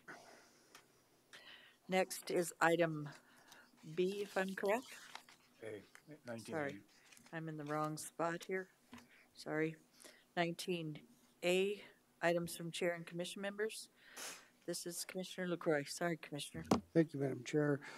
What this is I'm looking for a motion to approve payment to Old West Dutch Catering for catering services provided for the March 2020 Black Hills Area County Commissioners Annual Meeting from commission budget, and it could be up to 300. We don't know yet exactly, but what's happening is we're hosting the Black Hills Area County Commissioners meeting in emergency 911 and being able to provide tours of our facility and of the care campus as needed, and we're setting it up. We swapped places with Lakota, Oglala Lakota. Ogalla Lakota. They were supposed to host it. They're going to do next month. This is going to be our annual appointments of the officers meeting also, but I think it gives a great opportunity to be able to share this with our surrounding counties. Normally we charge $10 for the meals for everybody, and we just couldn't find it in that budget. We actually were trying, where was it, Holly, the Mount Rushmore Historical Society. Historical Society, we had looked at that, but there was a charge there. So in order to save costs, we had an EOC, and it kind of worked out better that we could do the tours and kind of make a little bit more out of these Black Hills Area County Commissioner meetings than just the meeting and the discussions, but also make them into a learning experience. That's what we're talking with Oglala Lakota in our next meetings too. But there's going to be a cost overrun, and I think it's well worth our commission's time and efforts to be able to absorb that if we need to be able to showcase what we have here. Do we have a discussion or a motion on this, board? We're basically just looking for a motion to approve the caterer to allow the treasurer to pay, or I'm sorry, the auditor to pay whatever it's up to. But it will be offset by revenue, so. Miss Hawley. What she's saying is she's excited and she's going to tell you about it. Well, and we don't want a dollar amount in the motion. I guess that was my point, is I Okay. don't want you to put a dollar amount. We're just gonna pay for the whole thing and offset it and receive the revenues back in. I'll make a motion that we approve for payment. Motion by Drews, Second. second by Roskinick. Any discussion? Madam Chair. Mr. Drews. Just follow up a little bit with what Lloyd has had to say. I think in the past years, they've charged each individual person coming. And I think this district, which I think comprises 14 counties, goes from the North Dakota border to the Nebraska border, that they chose a couple of years ago maybe to, the hosting county would pay the cost of the meal. And so that's where this comes about. I would highly encourage all of the commission to attend this, especially since it's going to be right in our backyard. We do have fairly good representation from other elected officials at those meetings. Cindy and Janet are both here. They attend on a regular basis. Let's see, I'm trying to think of, Kevin has been there on several occasions. Kevin's been asked to speak on several occasions too. So, Barry, so it's very informative as to what's going on within our entire area as far as counties are concerned, not only from the commission level, but from the other elected officials also. So that's all I got. Thank you. We do Madam have a, Chair. go ahead.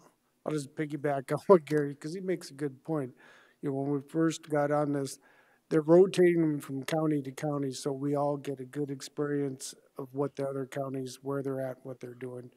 And that is the best part about rotating areas. Thank you, Commissioner LaCroix. We do have a motion and a second. All in favor, say aye. Aye. All opposed, motion carries. Next is Gallagher Wage Study Recommendations. Move to dissolve Compensation Committee and instruct the HR Director to complete all compensation related duties for Pennington County with final review and approval of HR recommendation by board.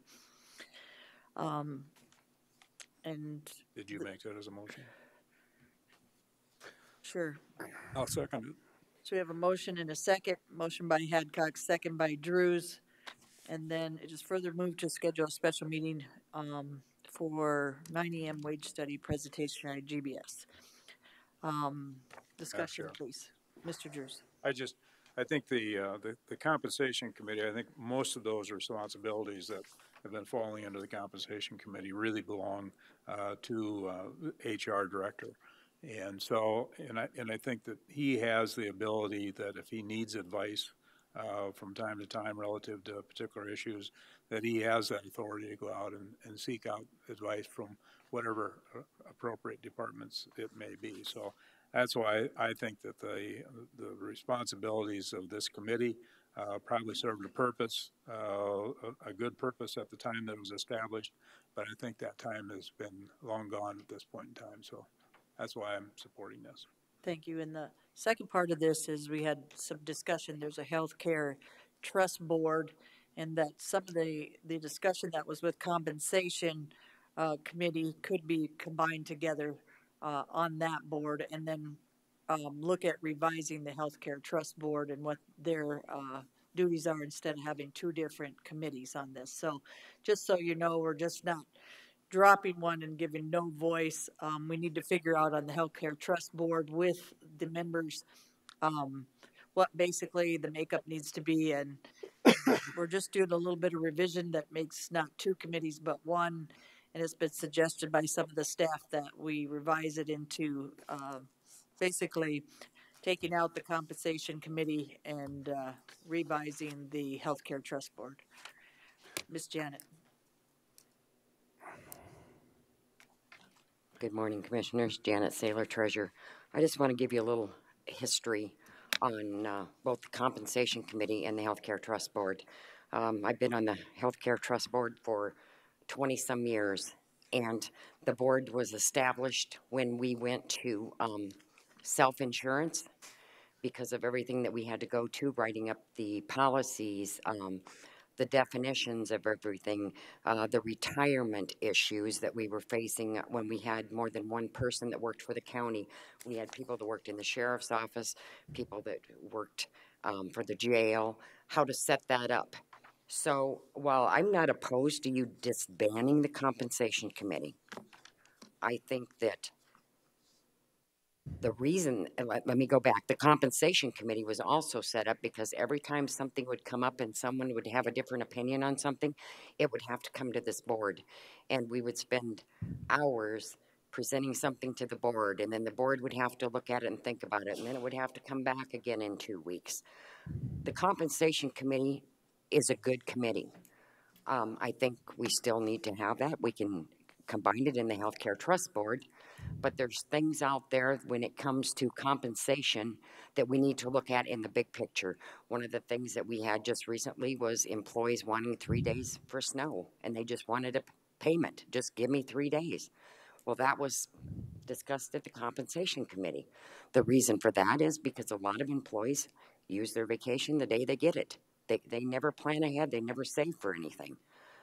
Well, when we got to discussing it, some of them would say it's not going to cost the county money. Yes, it is going to cost the county money because you can't give 2 or 3 snow days to me as an employee with pay and forget that you have sheriffs, highway, 911. If you're going to give 3 days to someone else, you have to compensate those 24-hour people. So I'm not speaking for everyone. There's other people that are here. But I think to disband the compensation committee and not have any discussion is wrong. But I will go with whatever the commission decide. Thank you. Madam Chair. Hold on a sec. We're going to hear their public comment, Lloyd, and then we'll go ahead. Anybody else like to speak?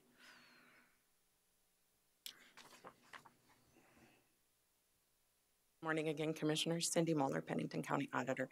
I would just agree with Janet. I think that to have that input from the department heads and the elected officials when those policies are maybe brought forward and changed is really important, because even though John is great at what he does with HR, I think every department has different scenarios that happen in their office, and I think for all of us to come together and to be able to discuss those is very important. Thank you. Now, Commissioner LaCroix. Thank you. You know, when I first picked up my agenda and I seen this on there Saturday morning when I was going through it, that's the first I heard of the disbanding of the compensation. I got involved with the compensation committee meeting a couple years ago, back when the chair had requested that commissioners start attending them. I did that, and I'm thankful I did, because I learned quite a bit of what was going on in our community, our facilities. And the last work that we did took a lot of work, a lot of effort that was presented to this board of commission. And if it wouldn't have been for they're talking and they're working through what was presented a year and a half ago. We as a commission would be going into special sessions, making special meetings to deliver, because they still end up having to go back in and change it. One comment I heard on the backside was that the compensation committee meeting's too big, too cumbersome, getting too many people in it. A smaller group would be more efficient. I agree with that. So when I heard this, I'm thinking I'm not in support of eliminating it, making it a smaller, more efficient group, because the makeup of our county is quite different than any local governments or business. We have elected officials, we have different departments, and I think they all need to have a voice in what happens, and you need to get buy-in from everybody to move forward. Not everybody has to agree, but at least some buy-in and discussion. I totally believe that our society is going into emails and texts, and 90% of our communication is done that way, and it's 90% of it's right wrong. And so to be able to say that HR may be able to communicate and get opinions through emails, everybody reads them a little bit different, gets worked up.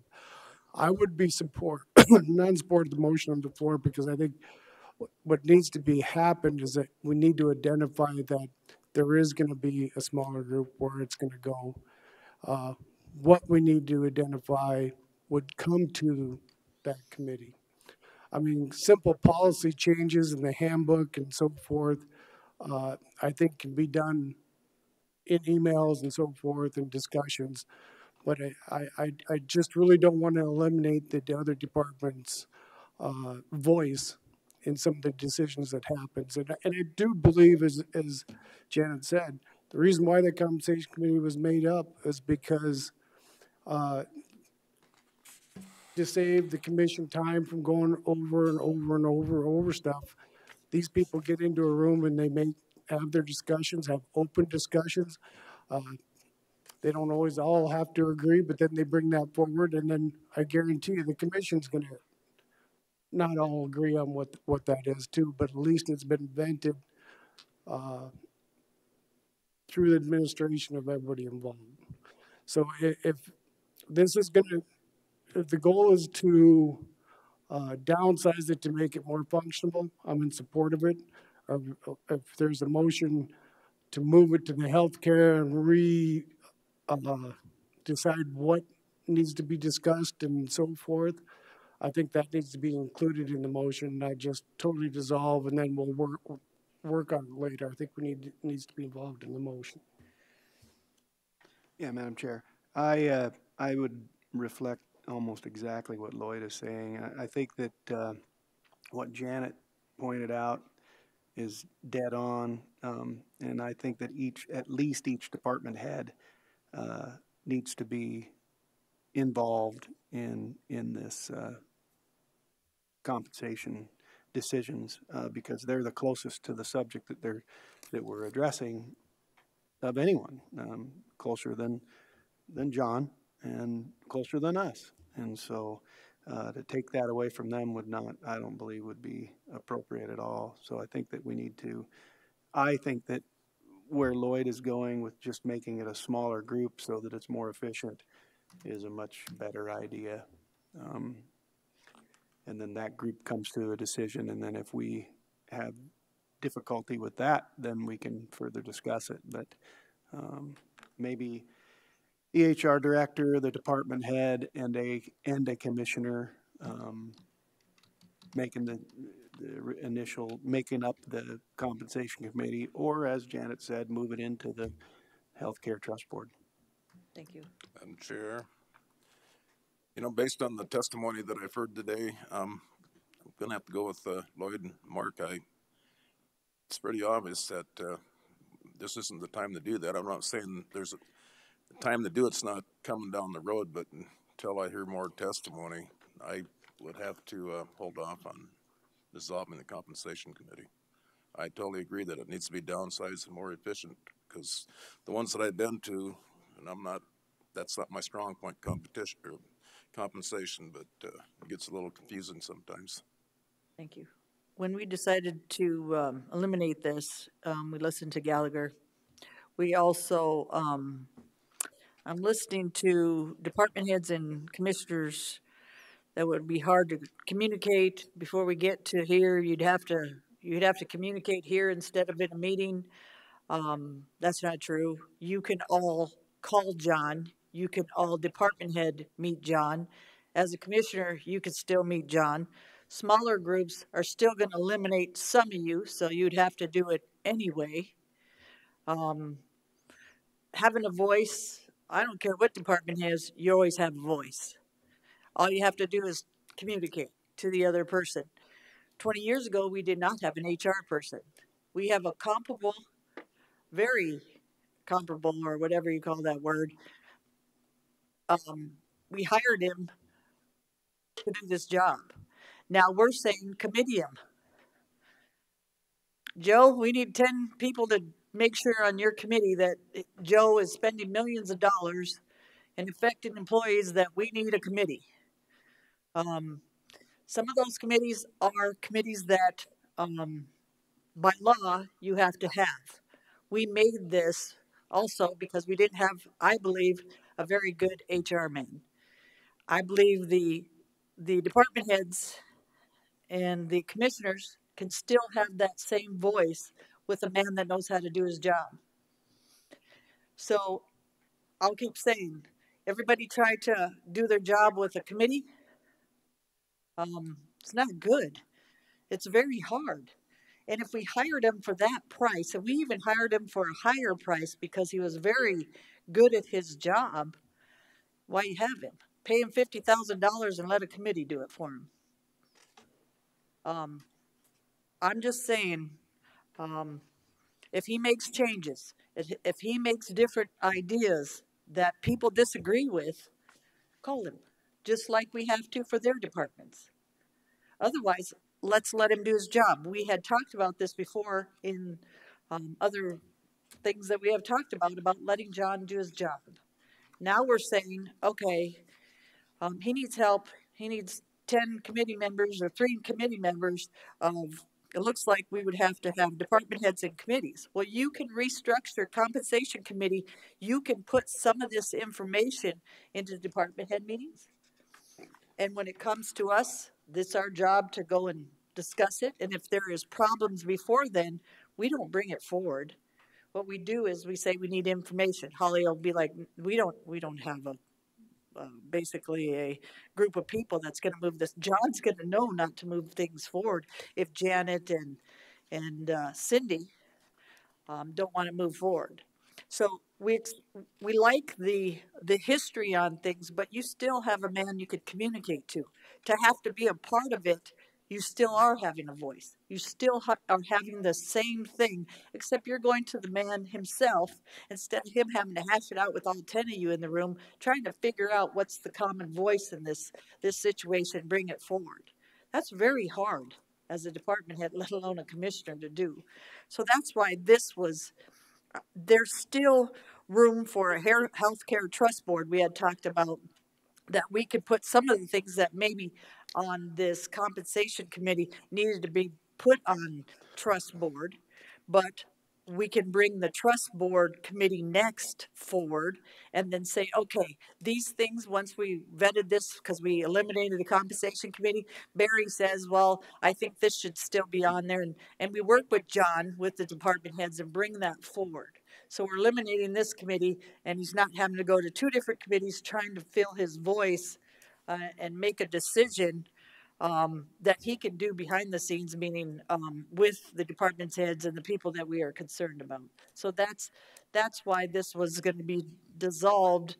And then, like I said, we had talked to the sheriff, and he was in agreement as well. And I thought the department heads he had talked to, that we would move some of the issues with John's voice to Healthcare Trust Board, just to make sure some of the things that were being vetted were done, or Ms. Holly had said we could move them to some of the things that John had concerns, or the department heads had concerns with, we could make into department head meetings. So there was other solutions, and that's why weren't saying, okay, we're done with compensation. Don't worry about it, guys. You're never going to have your voice again, and this is done. It's to let a guy do his job, and then anything that we believed as department heads, go to the department head meeting and say, okay, these are the things that are our concerns. Let's put it in a different committee, meaning the trust board. So just so you're all in the understanding, it's not eliminating everything. It's eliminating some of the stuff with Gallagher's study that he could do. He's very capable of doing, and believe he should be able to do, my opinion. Madam John, Chair. if you'd like to speak. I just want to go on record that none of us, and I think I can speak for the other department heads that are sitting in here, have said that John is incompetent as an HR director. I want that to be on the record. That never came out of anybody's mouth. And like I said previously, we understand that you want to make the comp committee and the healthcare trust board all one committee because it's all under compensation. That's fine. We're not disagreeing with the talk that you had with Kevin. But at one point, we were a small committee. And because some of the departments weren't being represented in it, that's why the committee was expanded, just so that everybody is aware why it went from small to large. But please, no one said that our HR director is not capable of doing his job or that he's And incompetent. Janet, I didn't say he was incompetent. I said that he was competent of doing his job without 10 committee members, not that he's incompetent. So I'm not disagreeing with you, but the just way so we're you on the said it, same I just page. want it for the record that that wasn't anybody's intention at all. Okay. Okay? Thank you, Miss Janet. Miss Holly. I'm going to throw my 2 cents in as well. Commissioners, I support the motion that's on the floor to dissolve it. I truly think that you have a tremendously underutilized resource sitting right over there. John knows his stuff. John communicates very well with departments. I'm concerned that we have 3 commissioners sitting there that are thinking that the departments don't have a voice. John is a meeting guy. He will be the first one in your office when he has a question. We have department head meetings that things can be vetted through. John has the ability to call a department head meeting if he so chooses through me to vet these things. I believe department heads have the ability to come in front of you when it's time to give their voice. The comp committee is a recommending body. They don't make any decisions. They don't have that authority. It's you. And so I truly believe that there are more efficient and effective ways to handle those types of issues. And you're not utilizing an amazing resource that you have in front of you in the most efficient way. There's a lot of taxpayer dollars sitting in a compensation meeting. And it's like anything, sometimes the process it gets dragged out. And I think by funneling it to the HR director who should be doing those types of functions, I think things could be handled more efficiently. Thank you. So, thank you. She said that more eloquently, Miss Janet. Madam Chair. And I apologize if I sounded, and I love you, Janet. Miss John. Eloquently, that's a good word too. Morning, Commissioners. John Morrow, Pennington County Human Resources. So when this was first brought as an option, I guess, I was curious. I will say that in the past, with my work history, I've been through 2 compensation reviews and restructures in the past. One with my most recent employer, one with the employer before. What complicates that is when you have a number of people who aren't professionally trained in compensation methods, in analysis, reviews, but they have very strong opinions about what they feel is right and that their teams are special. And I'm not diminishing in any way the value of the people we have working for Pennington County, trust me. We have some tremendous, tremendous people. But there truly are set values for each position. What happens at the point we get into a compensation committee review, there's none of those things being done scientifically or with any approved process. It's all done by emotion and who we've been able to persuade to our side of the discussion. That said, the goal here is to hire and put in place a competent person to not only handle it internally, but selection of a vendor externally, which we had a number of people decided that that would be fair. I went back through the data I could find from the last compensation study. The same concerns that are being raised now were also concerns that were raised with that study. And unfortunately, they were persuasive enough that they changed the ratings for a number of those positions. That's created some of the same issues that we have today. Some of the structures don't make sense. Some of the positions don't make sense. Some of them are being paid values that are over and above what the market would normally pay. That happens when you have people that aren't professionals in compensation actually helping make those decisions. I meet with the department heads almost daily. There's always a stream of people coming into my office. If I don't see them in person, I go to their offices, or I call them, or in some cases, Commissioner LaCroix, I do send emails. But communication is probably my strong suit when it comes to being in this role. When I visited with Mr. Goldberg from Gallagher, his recommendation was that this be an HR process. The compensation committee distorts, if you will, the value of having a vendor come in and actually do these reviews. We're paying this firm almost $80,000 to tell us what we need to hear, not necessarily what you want to hear about some of the jobs. That's a huge investment. And if we don't do it right, then we're going to be right back in the same pickle, I like that word from earlier, that we have been for the most recent few years. Because then you run into these situations where people are paid unfairly. Some aren't paid enough, some are paid too much. How do you bring a balance to that? And when we get together with the comp committee, there's a lot of great discussion. Unfortunately, it's difficult to achieve any kind of consensus because you've got everybody pulling for their people. If you can take that out of that environment and put it into an environment where it's being done unbiased manner, fair manner, consistent manner, and we're applying the same rules for evaluations of all of these positions, that's the only way you can actually have a program that makes sense and where everybody will be paid fairly based upon the qualifications for their job and the longevity or time that they've been in those positions. That's part of the recommendation from Gallagher. You see a few of the forms that Mr. Goldberg sent as well. The process to actually appeal the ratings that they've determined are appropriate. The process of creating new positions that people feel we need to have internally. There's an evaluation process. I should have brought his book. We have one book. It's about 2.5 inches thick. That's the DBM process, the decision band method process of assigning values and ratings to jobs. That's not something that a whole board of people are going to be competent with or even be interested in reading, to be honest.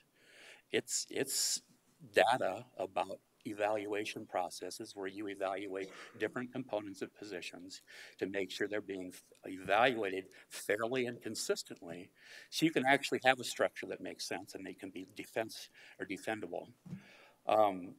When we look at this, even as we've gone through the process since last March and April when we first initiated the review, we have 23 new positions that have been proposed by the department heads that are in the audience today and or others that weren't able to attend.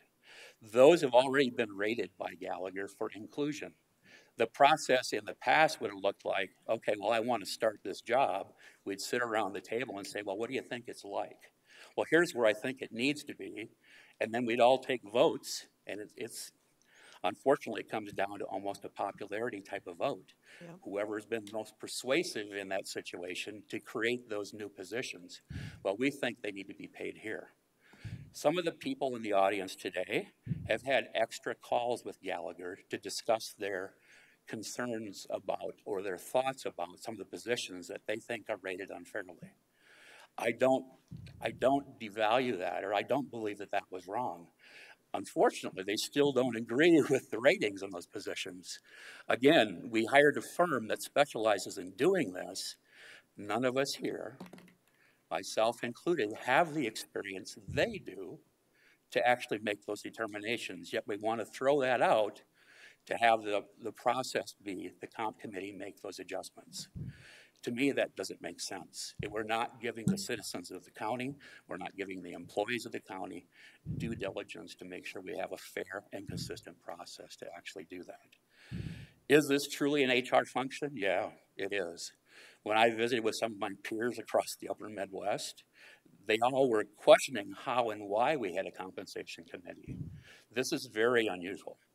Is there a value in still meeting and gathering that data? Yes. And I'm not proposing, I wouldn't support eliminating those conversations. That has to happen, especially as we review the job changes that technology brings or the demands of our citizens bring to us. As those things evolve, so does the way we actually evaluate and apply values to those positions. But again, for a committee of 14, 15 people in a room, to make that decision is unfair to the employees and it's unfair to the process. So again, I speak on behalf of the motion. I would support the motion to actually do that. I would, however, caution against saying that those things would be transferred into the benefit of the healthcare trust. That truly is about healthcare benefits, and I think that's a different duck than what this process is. I would encourage you to support this motion. I would also commit personally. It wouldn't change my interactions with those departments. I still need their feedback. I still need to know what their people are doing. I learn more about the county every day from the very same group that I need to get that information from. They help me be better at what I do. But the compensation committee isn't the method to make that happen. So, Madam Chair. I stand for Commissioner questions. Drews. Question, John. Yes, sir. I have before me the notes relative to the department head meetings. Yes, sir. Is that an appropriate time for any of these discussions? I believe it is. I was chastised slightly at a meeting 2 months ago for bringing a comp committee item to the department head meeting. I said, well, it's a comp committee item. Well, it's all the department heads are aware because it impacts the people. So that's why I brought it to that meeting, because I think that's the appropriate venue. Okay. Yeah. Okay. Because all department heads are invited to. Yes, sir. Is that a monthly? It's a monthly meeting, okay. Yes. Madam Chair. Thank you. Commissioner Bissett. My biggest concern in agreeing with Lloyd on his thought process was we've got already 2 department head people that are concerned about this. You bet. My biggest concern is that those department heads will not, they need to be included. And you're telling me they will be included. Yes, sir. The point that you make, because of some of the decisions we've had to make about emotion, is very well taken. Yes, sir. I don't think that emotion should be involved in making compensation decisions either. Looking at the first, chart that went out regarding these compensations, I was taken aback by where they placed certain job descriptions comparative to other job descriptions that I am well aware this job doesn't even come close to the kind of work that this job does, yet they're the same yes, sir. Designation. So that needs to be obviously addressed and taken care of. But listening to John talk leans me more in the direction that this is okay, as long as we are of the understanding that these department heads are involved all the time. And I don't want to see a situation where we got department heads being left out of a decision when they are the closest to that employee of anybody in the entire building. So, well, thank you for that, Commissioner. I will say the department heads collectively, they're my friends. They're not only my peers, but they're my friends. I'm not going to do anything that's going to discredit or harm them in any manner. My goal is to help the county be what it can be based upon all of the things that we have at our disposal. I want to make sure that our employees are paid fairly and consistently across the board. I would caution, and I fully appreciate your comment about comparing the positions. I would caution you that that's how we got to where we are on some of those positions. However, we can't compare positions against positions. You really do need to look at the criteria and the things that that position does versus what it does compared to someone else. That's where we kind of run afoul of the things that actually bring consistency to the process. I'm saying, though, that there needs to be an evaluation process where we understand fully and can reflect some of those changes. But it has to be about those positions individually and not in comparison to another. So that's part of the compensation review process, is it actually makes sure there's consistent criteria that are being used. And it's not saying, well, Billy Bob does this and Susie May does this. Gosh, I think they should be paid the same. No, there's very different criteria. Even the job titles that we currently have, and that's part of the structural challenges, I guess, with what we have. For example, we have an office manager in, I think it's 6 different departments right now. We have 3 different ratings from Gallagher on what they should be paid based upon their current job descriptions. Not all office managers are doing the same type of work, but we currently have them all on the same grade in our current structure. It doesn't make any sense. So there's a different job code would be evaluated or attached to each one of those positions for every department, so we can differentiate between what they do in the system, in our payroll system, to make sure we can pay them fairly for what they're doing. So that's part of the process. But I would not try to exclude, trust me. I need their opinions, especially only being here for 2 years.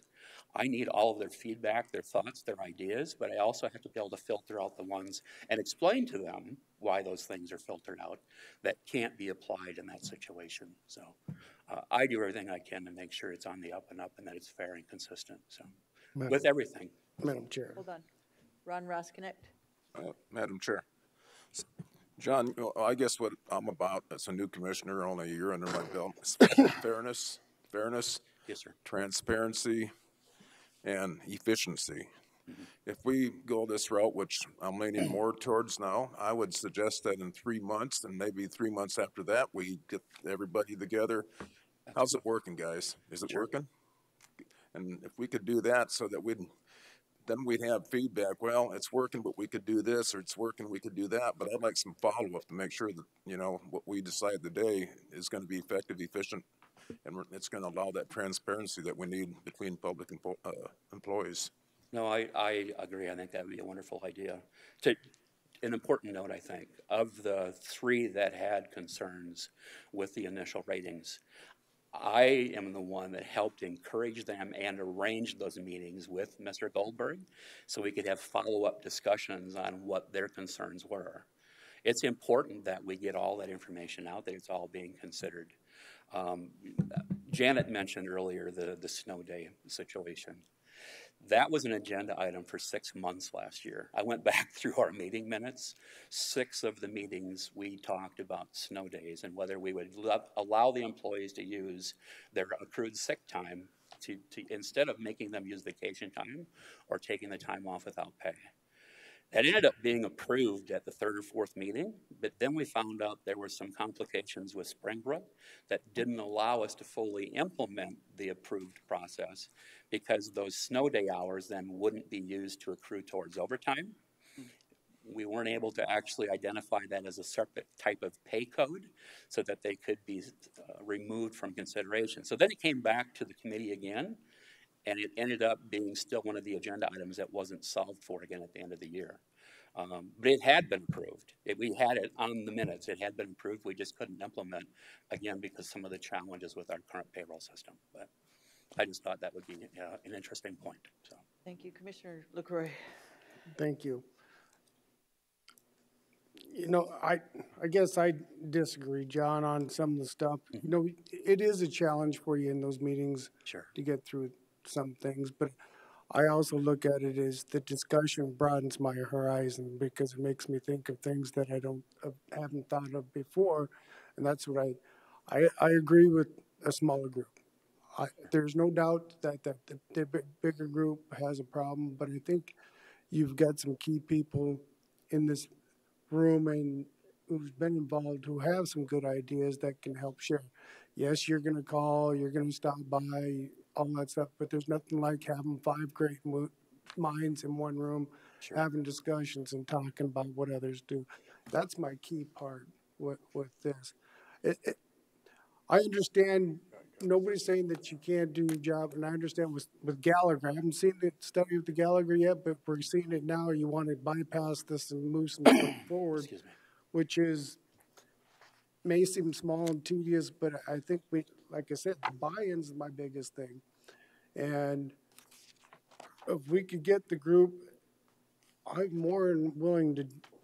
First of all, has this group, the compensation committee meeting, was this ever presented to them that this was going to get dissolved? This was a new agenda item, actually, that was But added this past week. they didn't even know this was happening yet? No, I don't believe so, sir. I read it in the minutes myself or in the agenda.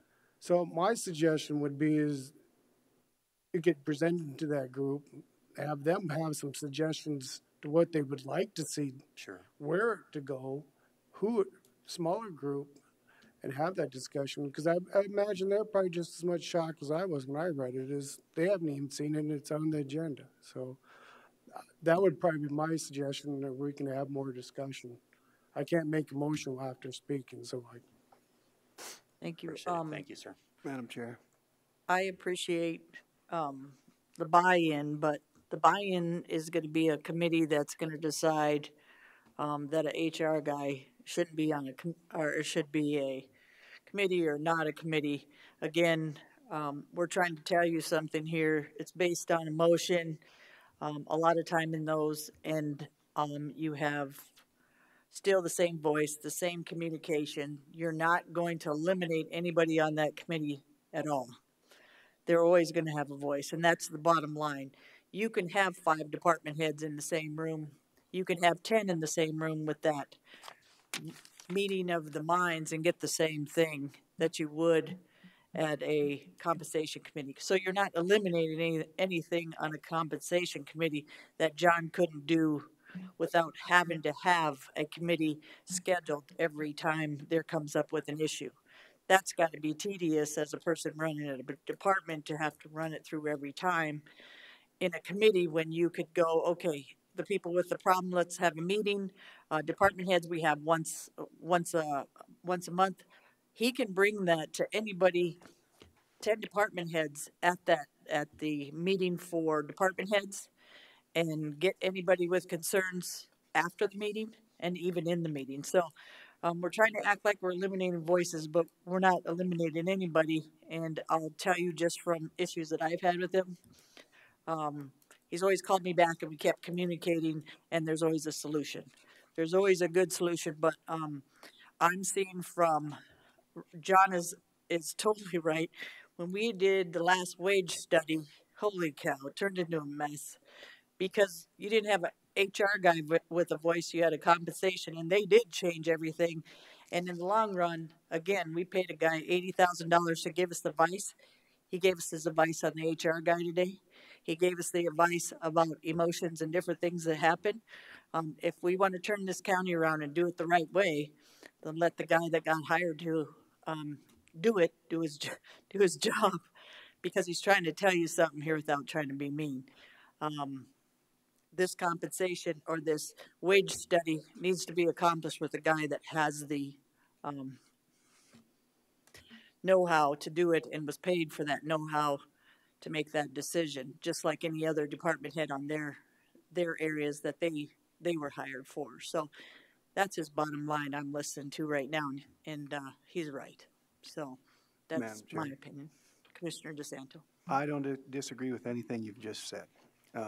But I do agree with Lloyd in that if this was the first anybody's heard of it, I don't see why there would be an issue. And I'm not disagreeing with you, Deb, that more than likely there'll be dissension in amongst the 10 or 12 or however many there are. There's going to be some people that are upset, but I think they deserve to be at least notified of this before the decision is made. And Deb, I've been in business for a long, long time, and I know John's got the experience to make these decisions. You know, each department head, it's just like when people go to school and they think they know everything because they got their degree, their PhD in, you know, Fill in the blank, right? operations accounting or something like that, but then they again think they know what they need to know about Barry Tice's position, for example, and they don't. I get that.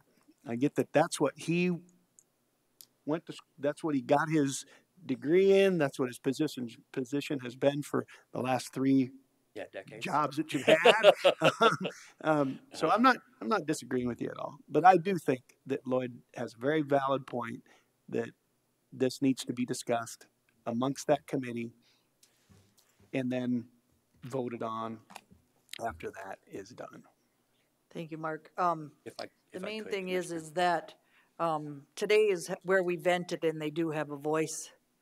And I've seen 2 department heads, unless I'm missing anybody that didn't get to speak today, that aren't disagreeing.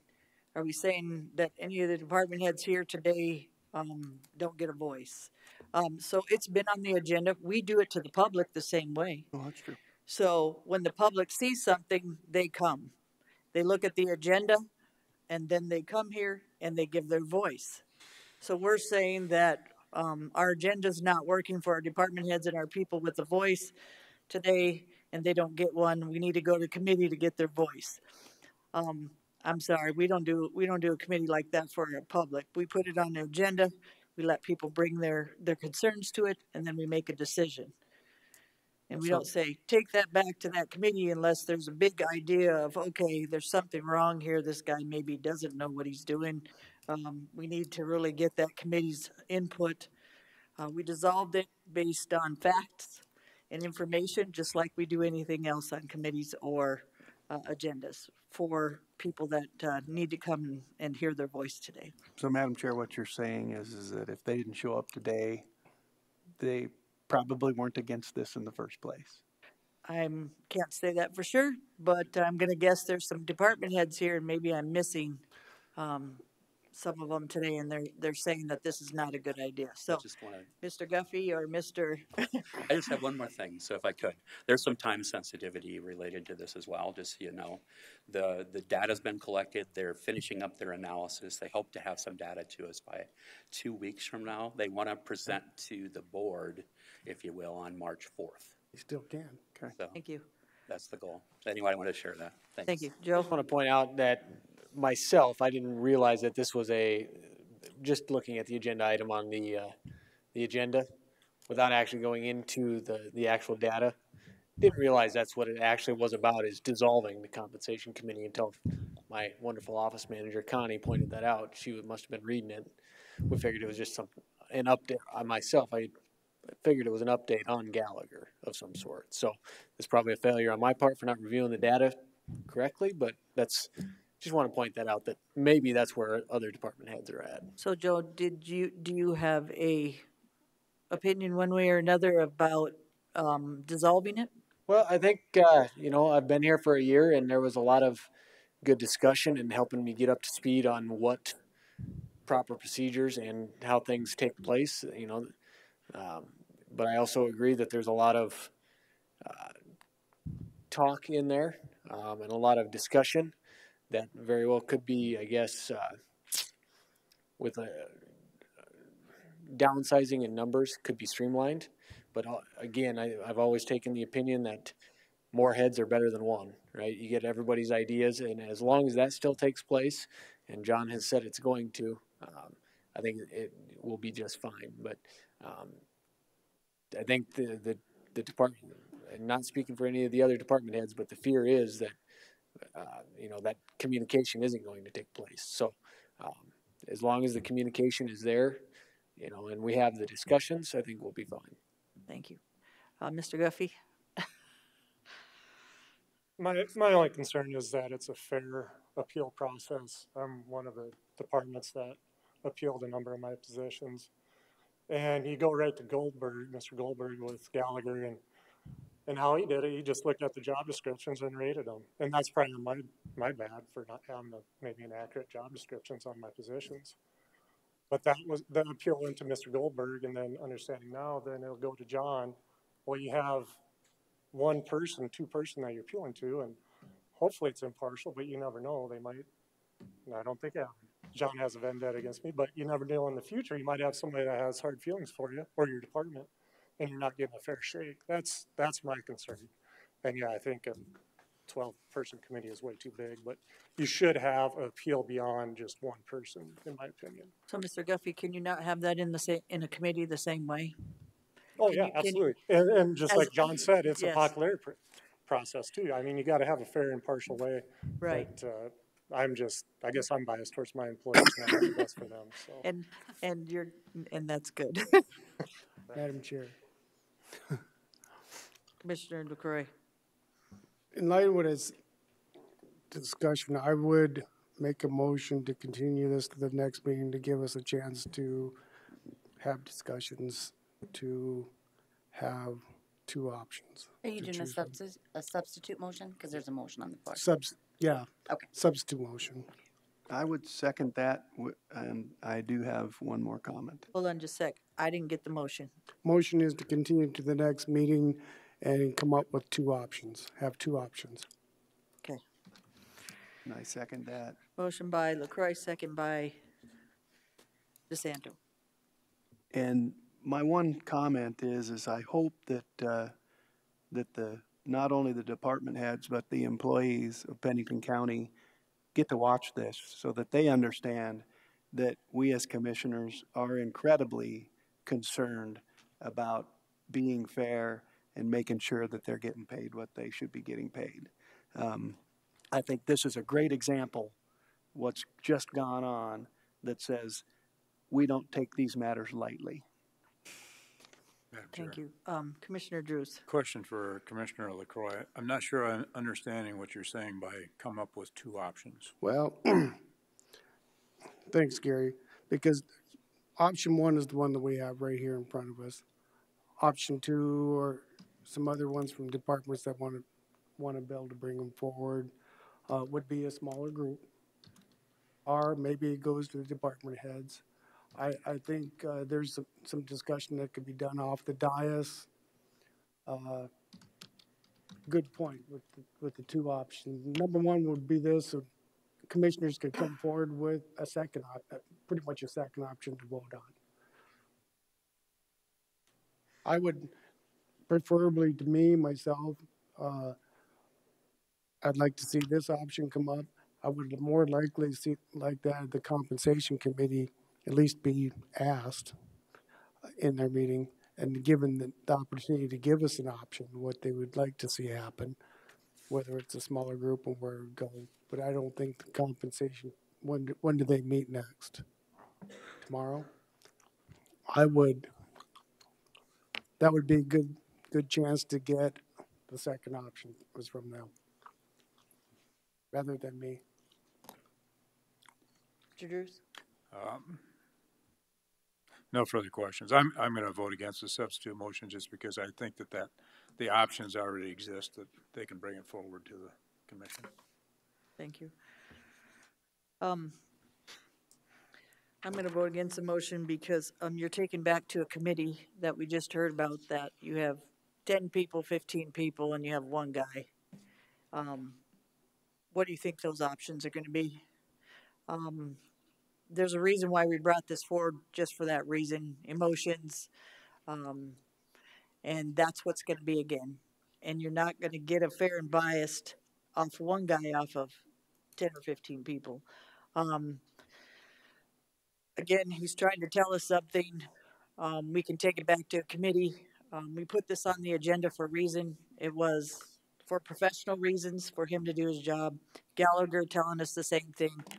Some of the committees, they need to work with your HR guy, not a committee of 15 people deciding if today Mark sounds good. Not that they do that, but in a sense also, we feel bad for each other because we are friends. We are friends in a committee. We're friends when we're up here. And it's very hard to say something to someone when we really like them. So in that committee, that's gonna happen. So, I'm gonna disagree with you. I'm gonna agree to have the HR do his job, communicate like he's supposed to, and do like any other department head and not have a committee recommending what he should do. They should be suggesting, bringing their motions and everything to him and not a committee, and letting him decide if that's fair and just for Pennington County, because he is our employee, guy that we trust. He is our HR guy. That's my bottom line. You can take it to any committee you want, but you already know, we just heard it today. Let's trust our guy and move this forward and, let him do his job. Thank you. Any other discussion? Well, I don't think 2 weeks is gonna kill anybody. I think we need to continue it, listen to, a little more chance to listen. I'm not saying this isn't gonna be my choice, but I think, I'd like 2 more weeks to, anybody wants to chime in, I wanna be available to hear. Thank you. So we have a motion on the floor to continue for 2 weeks with bringing back 2 options. Who's gonna bring back the 2 options or write that down? What those 2 options are? Are we having the HR write the 2 options that the committee is gonna give that suggestion? What is the 2 options gonna come from? I guess what I'd say is, you have option one that's in front of us right now. If compensation committee's meeting tomorrow, they give their recommendation. Okay. And then anything from the floor. Okay, thank you. So all in favor of the substitute motion, say aye. Aye. Aye. All opposed? No. Aye. 3 ayes have it. Thank you for the good discussion today. Number 20, which is funny, committee reports.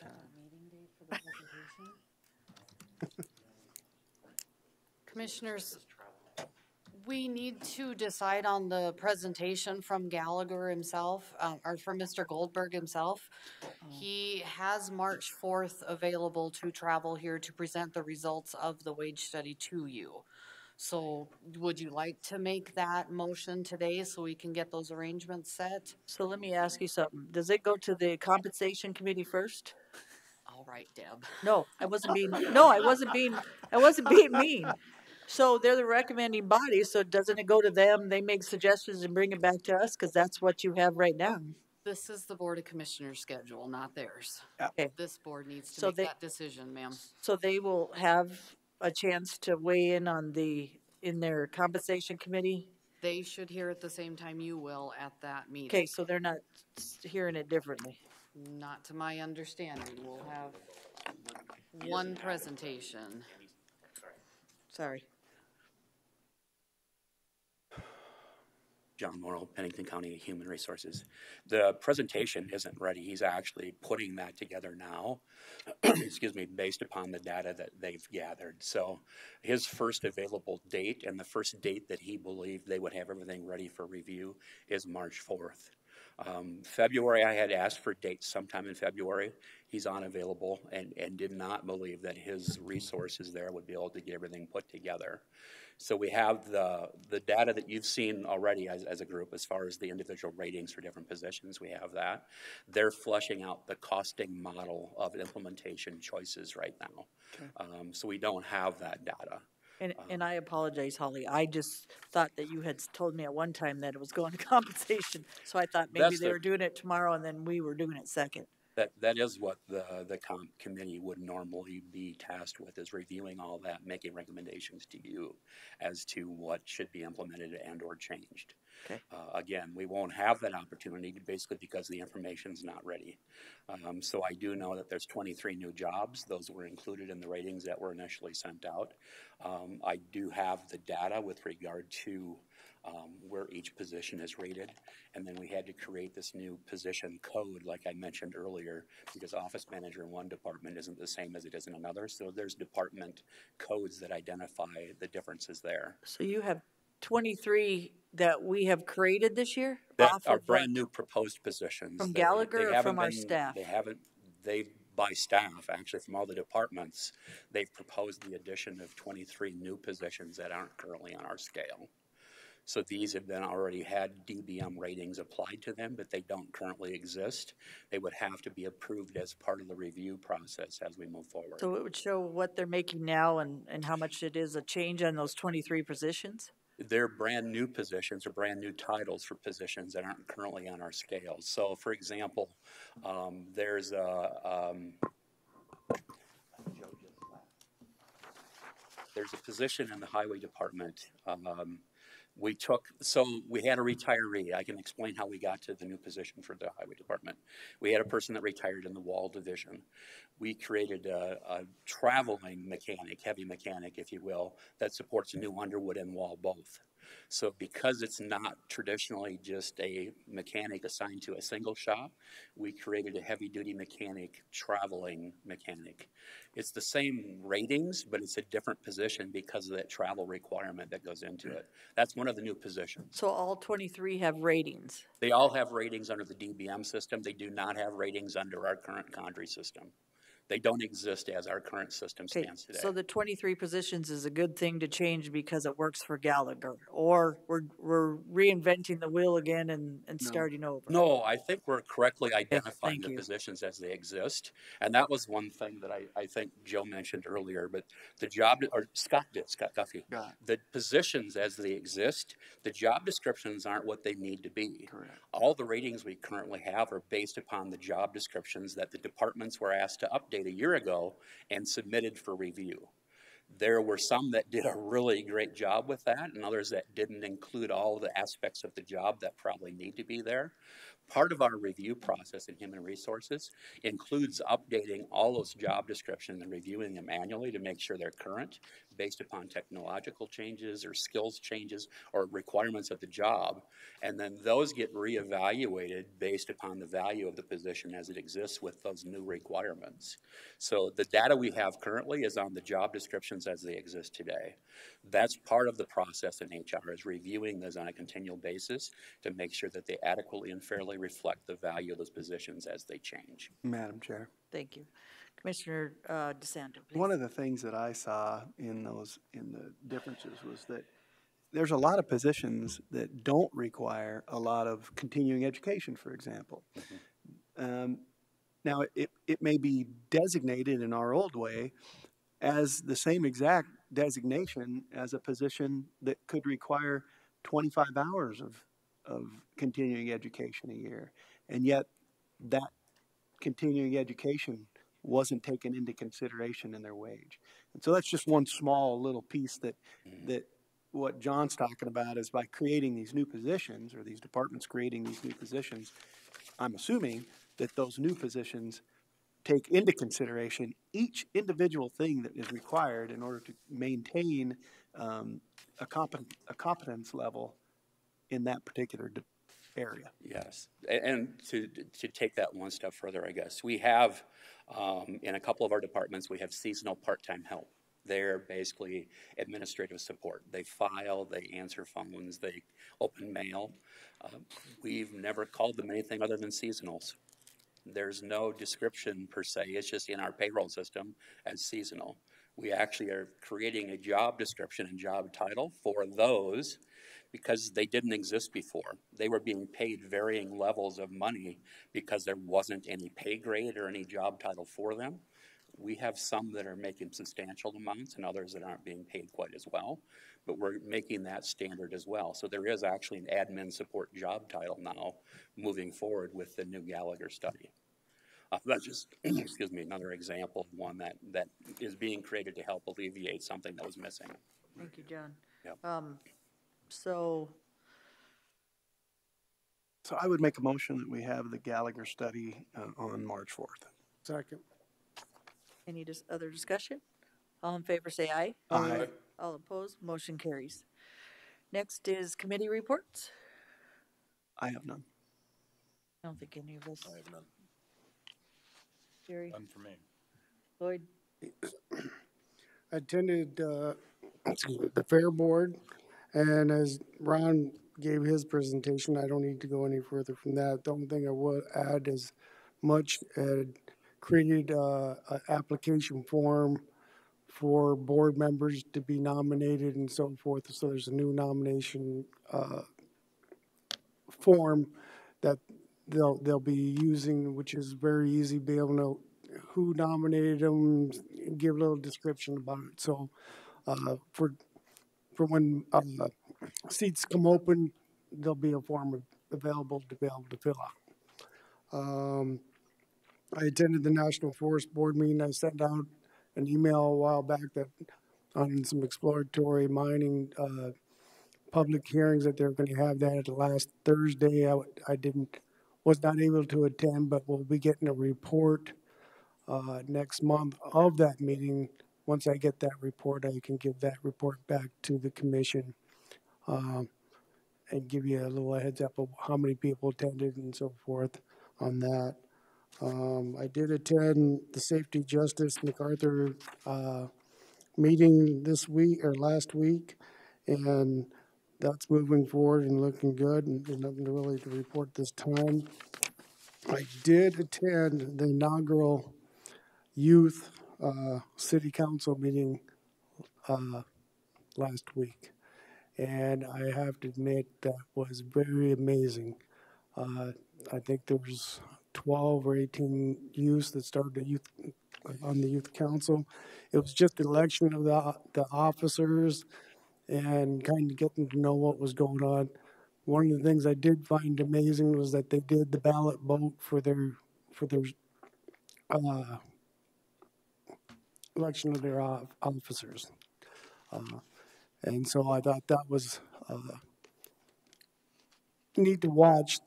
That's how it went. There was no discussion on it, but it's very amazing because the youth council was something that was talked about 12 years ago when ACE had started up, and then which in turn turned into Teen Up in our community, and it was the youth who brought it forward. As they said, it was 3 different times they've tried to form a youth council in our community, and this time the stars aligned, and the city council members and the leadership seen the wealth of hearing their voices. It's very young. They're still learning the structure part of the meetings. It was just the first meeting, but I have the feeling that it's going to move forward in amazing ways, and being able to get some of the input back from the youth in our community of what they can do for us. So that's all I have to report for this week. Thank you. And we do have new liaison assignments, so everybody has those.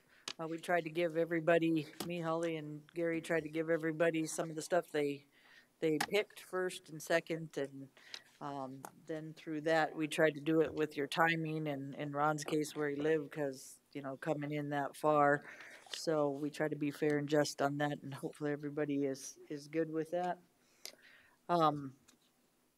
And thank you for putting in your papers to Miss Holly and Miss Joan. Next is the 2020 legislative session. Gary, please. I would ask Scott Guffey to come forward. We've talked by email over the Senate Bill 24, and I have talked to the County Association and here on it. They're looking for input, so interested to hear what you have to say. Well, great. Scott Guffey, Pennington County Natural Resources Director. Yeah, Senate Bill 24, Department of Ag kind of didn't consult with anybody on this. It has to do with the pesticide registration fees, which is anything that has an EPA number has to register in the state, and there's a fee associated with that. Well, currently there's, I just took a picture of this so I could remember. There's the weed and pest fund that comes out of that, which funds our grants that most of the counties get. Actually, the way they do it now, if you meet all these criteria, I call it a participation grant. You get like $5,000, each county does, if they have like a weed and pest department, a supervisor, attend certain meetings and trainings and stuff. And then there's competition grants, competitive grants that we apply for every year and do quite well in. And then School and Public Lands gets money for treating weeds and pests on their lands. And then there's the Pesticide Regulatory Fund, Pesticide Recycling Fund, SDSU Ag Experiment Station, and then SDSU Cooperative Extension that gets all funding out this fund or this fee. And in the past, I've been part of working groups that have gone in and looked at this fee, and we asked all the participants, do you need a bump in that fee? And a lot of times we looked at the surrounding states and see what they're charging, and normally South Dakota is low, so we bump it up to try to match or get close to what the surrounding states are. And I think it's been about 8 years since we've opened that fund up. And this past fall, at the South Dakota Weed and Pest Commission meeting in Rapid here, they actually discussed that because their grant fundings are going down, the amount of dollars they have, because there was a surplus. That surplus has been spent down, and now this year they have $200,000 less than what they've had previously to grant out to the counties. So the counties are going to feel it there. And then also they're looking to add on to the a commercial applicator fee. So anybody that comes to work for us, you have to get a commercial applicator's fee. Well, in the past, it's government employees have been fee exempt. Now they're going to add a $35 fee on top of that. So every 2 years, normally we have about 10 applicators and we pay that for them. That's going to be, $175 a year that we're going to have to pay now to the state for this. So they're kind of double dipping there. They're doubling the amount that they're getting off that pesticide registration fee on 2 accounts, both the recycling fee and the regulatory fee. So they're going from $20 up to $40 on both of those fee accounts. So they're bumping that. The current registration fee is $120. It's going to bump up to $160. Well, they're doubling what they're getting, yet the rest of the people that get that funding aren't getting any increase. And they didn't ask us. I mean, we brought that up, and the State Department of Ag said, yeah, we'll look into it, and then we'll move forward. And then just 2 weeks ago, there was a subcommittee of the Weed and Pest Commission that looked at the grants to vote on them. There was somebody from the Department of Ag there, and they brought that up, and they said, yeah, no, we're not looking at opening up that fee. Week later, they come out with the Senate Bill 24. So they really kind of did a dirty on the Weed and Pest Commission. And the chairman of the South Dakota Weed and Pest Commission called me last week, and he was pretty hot about it, and he's definitely going to go down and testify. And I'm planning on to. And in the past, I've registered. I just want to make sure that it's okay if I register either on behalf of the Pennington County Weed and Pest or the Weed and Pest Board. But I would like to go down and testify on that. And if Gary can go down too, or Scott, has there been any fees that you've had to pay as the county had to pay previously? Well, on the applicator's fee, you have to pay. So I have a dealer's license because we sell the poison oats. So every 2 years, that's $50 that I have to pay. But and then every 2 years, you have to go and recertify. And they've bumped that up in the past. I think it was only like $20. Now it's $50 each time you send a person to recertification. So that I don't know where that money is going. Supposedly it's going to SDSU. But now this is a completely new fee on paying for the government agencies. I think this goes back, for me, this goes back to one government entity charging another government entity. Right. Just doesn't make sense. Yeah. So, yeah, if you would also put your thoughts down in writing, I'd like to forward that on to our lobbyists so they can be working that in advance too. Yeah, I'll do like a one-pager. Yep, I appreciate that. Scott. Commissioner Drews, or DeSanto. So these fees that they're collecting aren't going into a pool and then being dispersed back out to Weed and Pest and those types of departments. No, I mean, so when they collect that fee for somebody registering a product in the state, it currently is 120, and then from that 120, it's divvied out to those different funds that I mentioned. So the proposed increase, like I said, the pesticide regulatory and recycling is doubling what their amount is, but the rest of the people that are getting a fund, they're not getting an increase at all. I see. Okay. So it would have been nice if they would have consulted with those other people that are getting part of that fund to see if they needed an increase and open it one time instead of, well, you guys can go back next year. Well, you know how that goes. And go, well, didn't we just open this up? So we don't want to bump that again. So we can make a resolution, Gary. Is that what you're thinking to support Mr. Guffey when he goes there? Yes. And do we have I think we do it. We just need a motion of opposition Yeah, to Senate Bill opposition to Senate Bill 24 and 24. direct Scott to do his comments that can be used. Okay, don't you have to be a member to, meaning you have to pay a fee to speak even there? A lobbyist fee if you want to speak on behalf of an entity, or otherwise I can go speak on Behalf of county, as okay. an individual. Okay, But thank you. it carries a lot more clout if you're registered. Okay. I would make that motion that we send Scott to speak against Senate Bill 24. Okay. Second. In Motion opposition by to Senate Bill DeSanto, second by Ross Connect, to move to take a position of opposition SB 24 with Scott Guffey. All in favor, say aye. Aye. All opposed, motion carries. Thanks, Scott. Thanks, Scott. Any Thanks, other Scott. update, Gary, that you'd like to update us with? There really isn't at this point in time. I have been in contact with the county association. We specifically talked about Senate Bill 24. That's the only legislation right now that has a concern of counties, so. Thank you. Madam- Item 22, if you would, Gary, I have to abstain. I'll make Madam Chair, I got a comment on. Oh, sorry.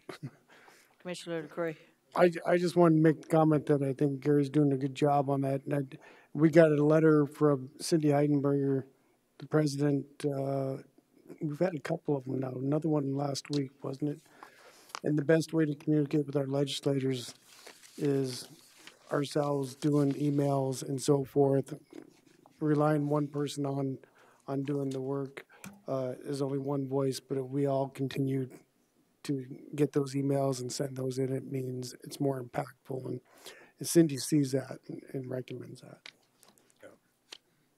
And I think we should be mindful of the Cracker Barrel sessions that they have here and attend those on a regular basis too, so. Okay, item 22, and this is vouchers. Need a motion to approve the vouchers in the amount of $3,760,207.25.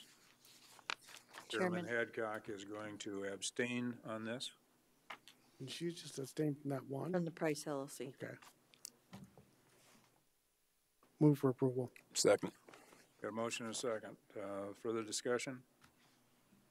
All those in favor indicate by saying aye. Aye. Opposed?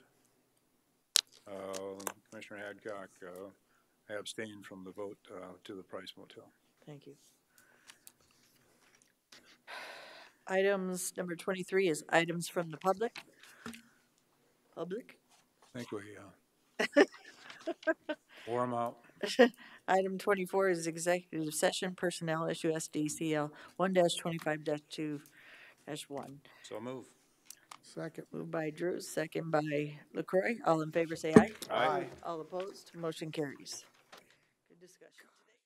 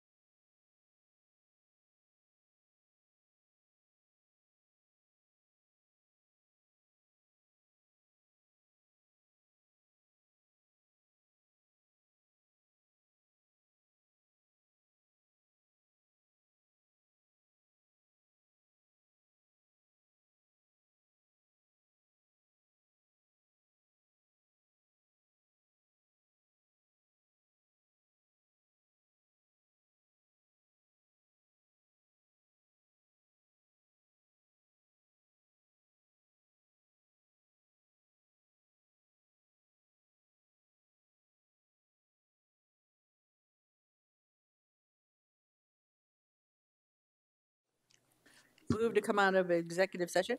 So moved. Second. All in favor, say aye. Aye. All opposed? Aye. Motion carries. Motion to adjourn. So move. Moved by Drews, Second. second by LaCroy. All in favor, say aye. Aye. Aye. All opposed? Motion carries.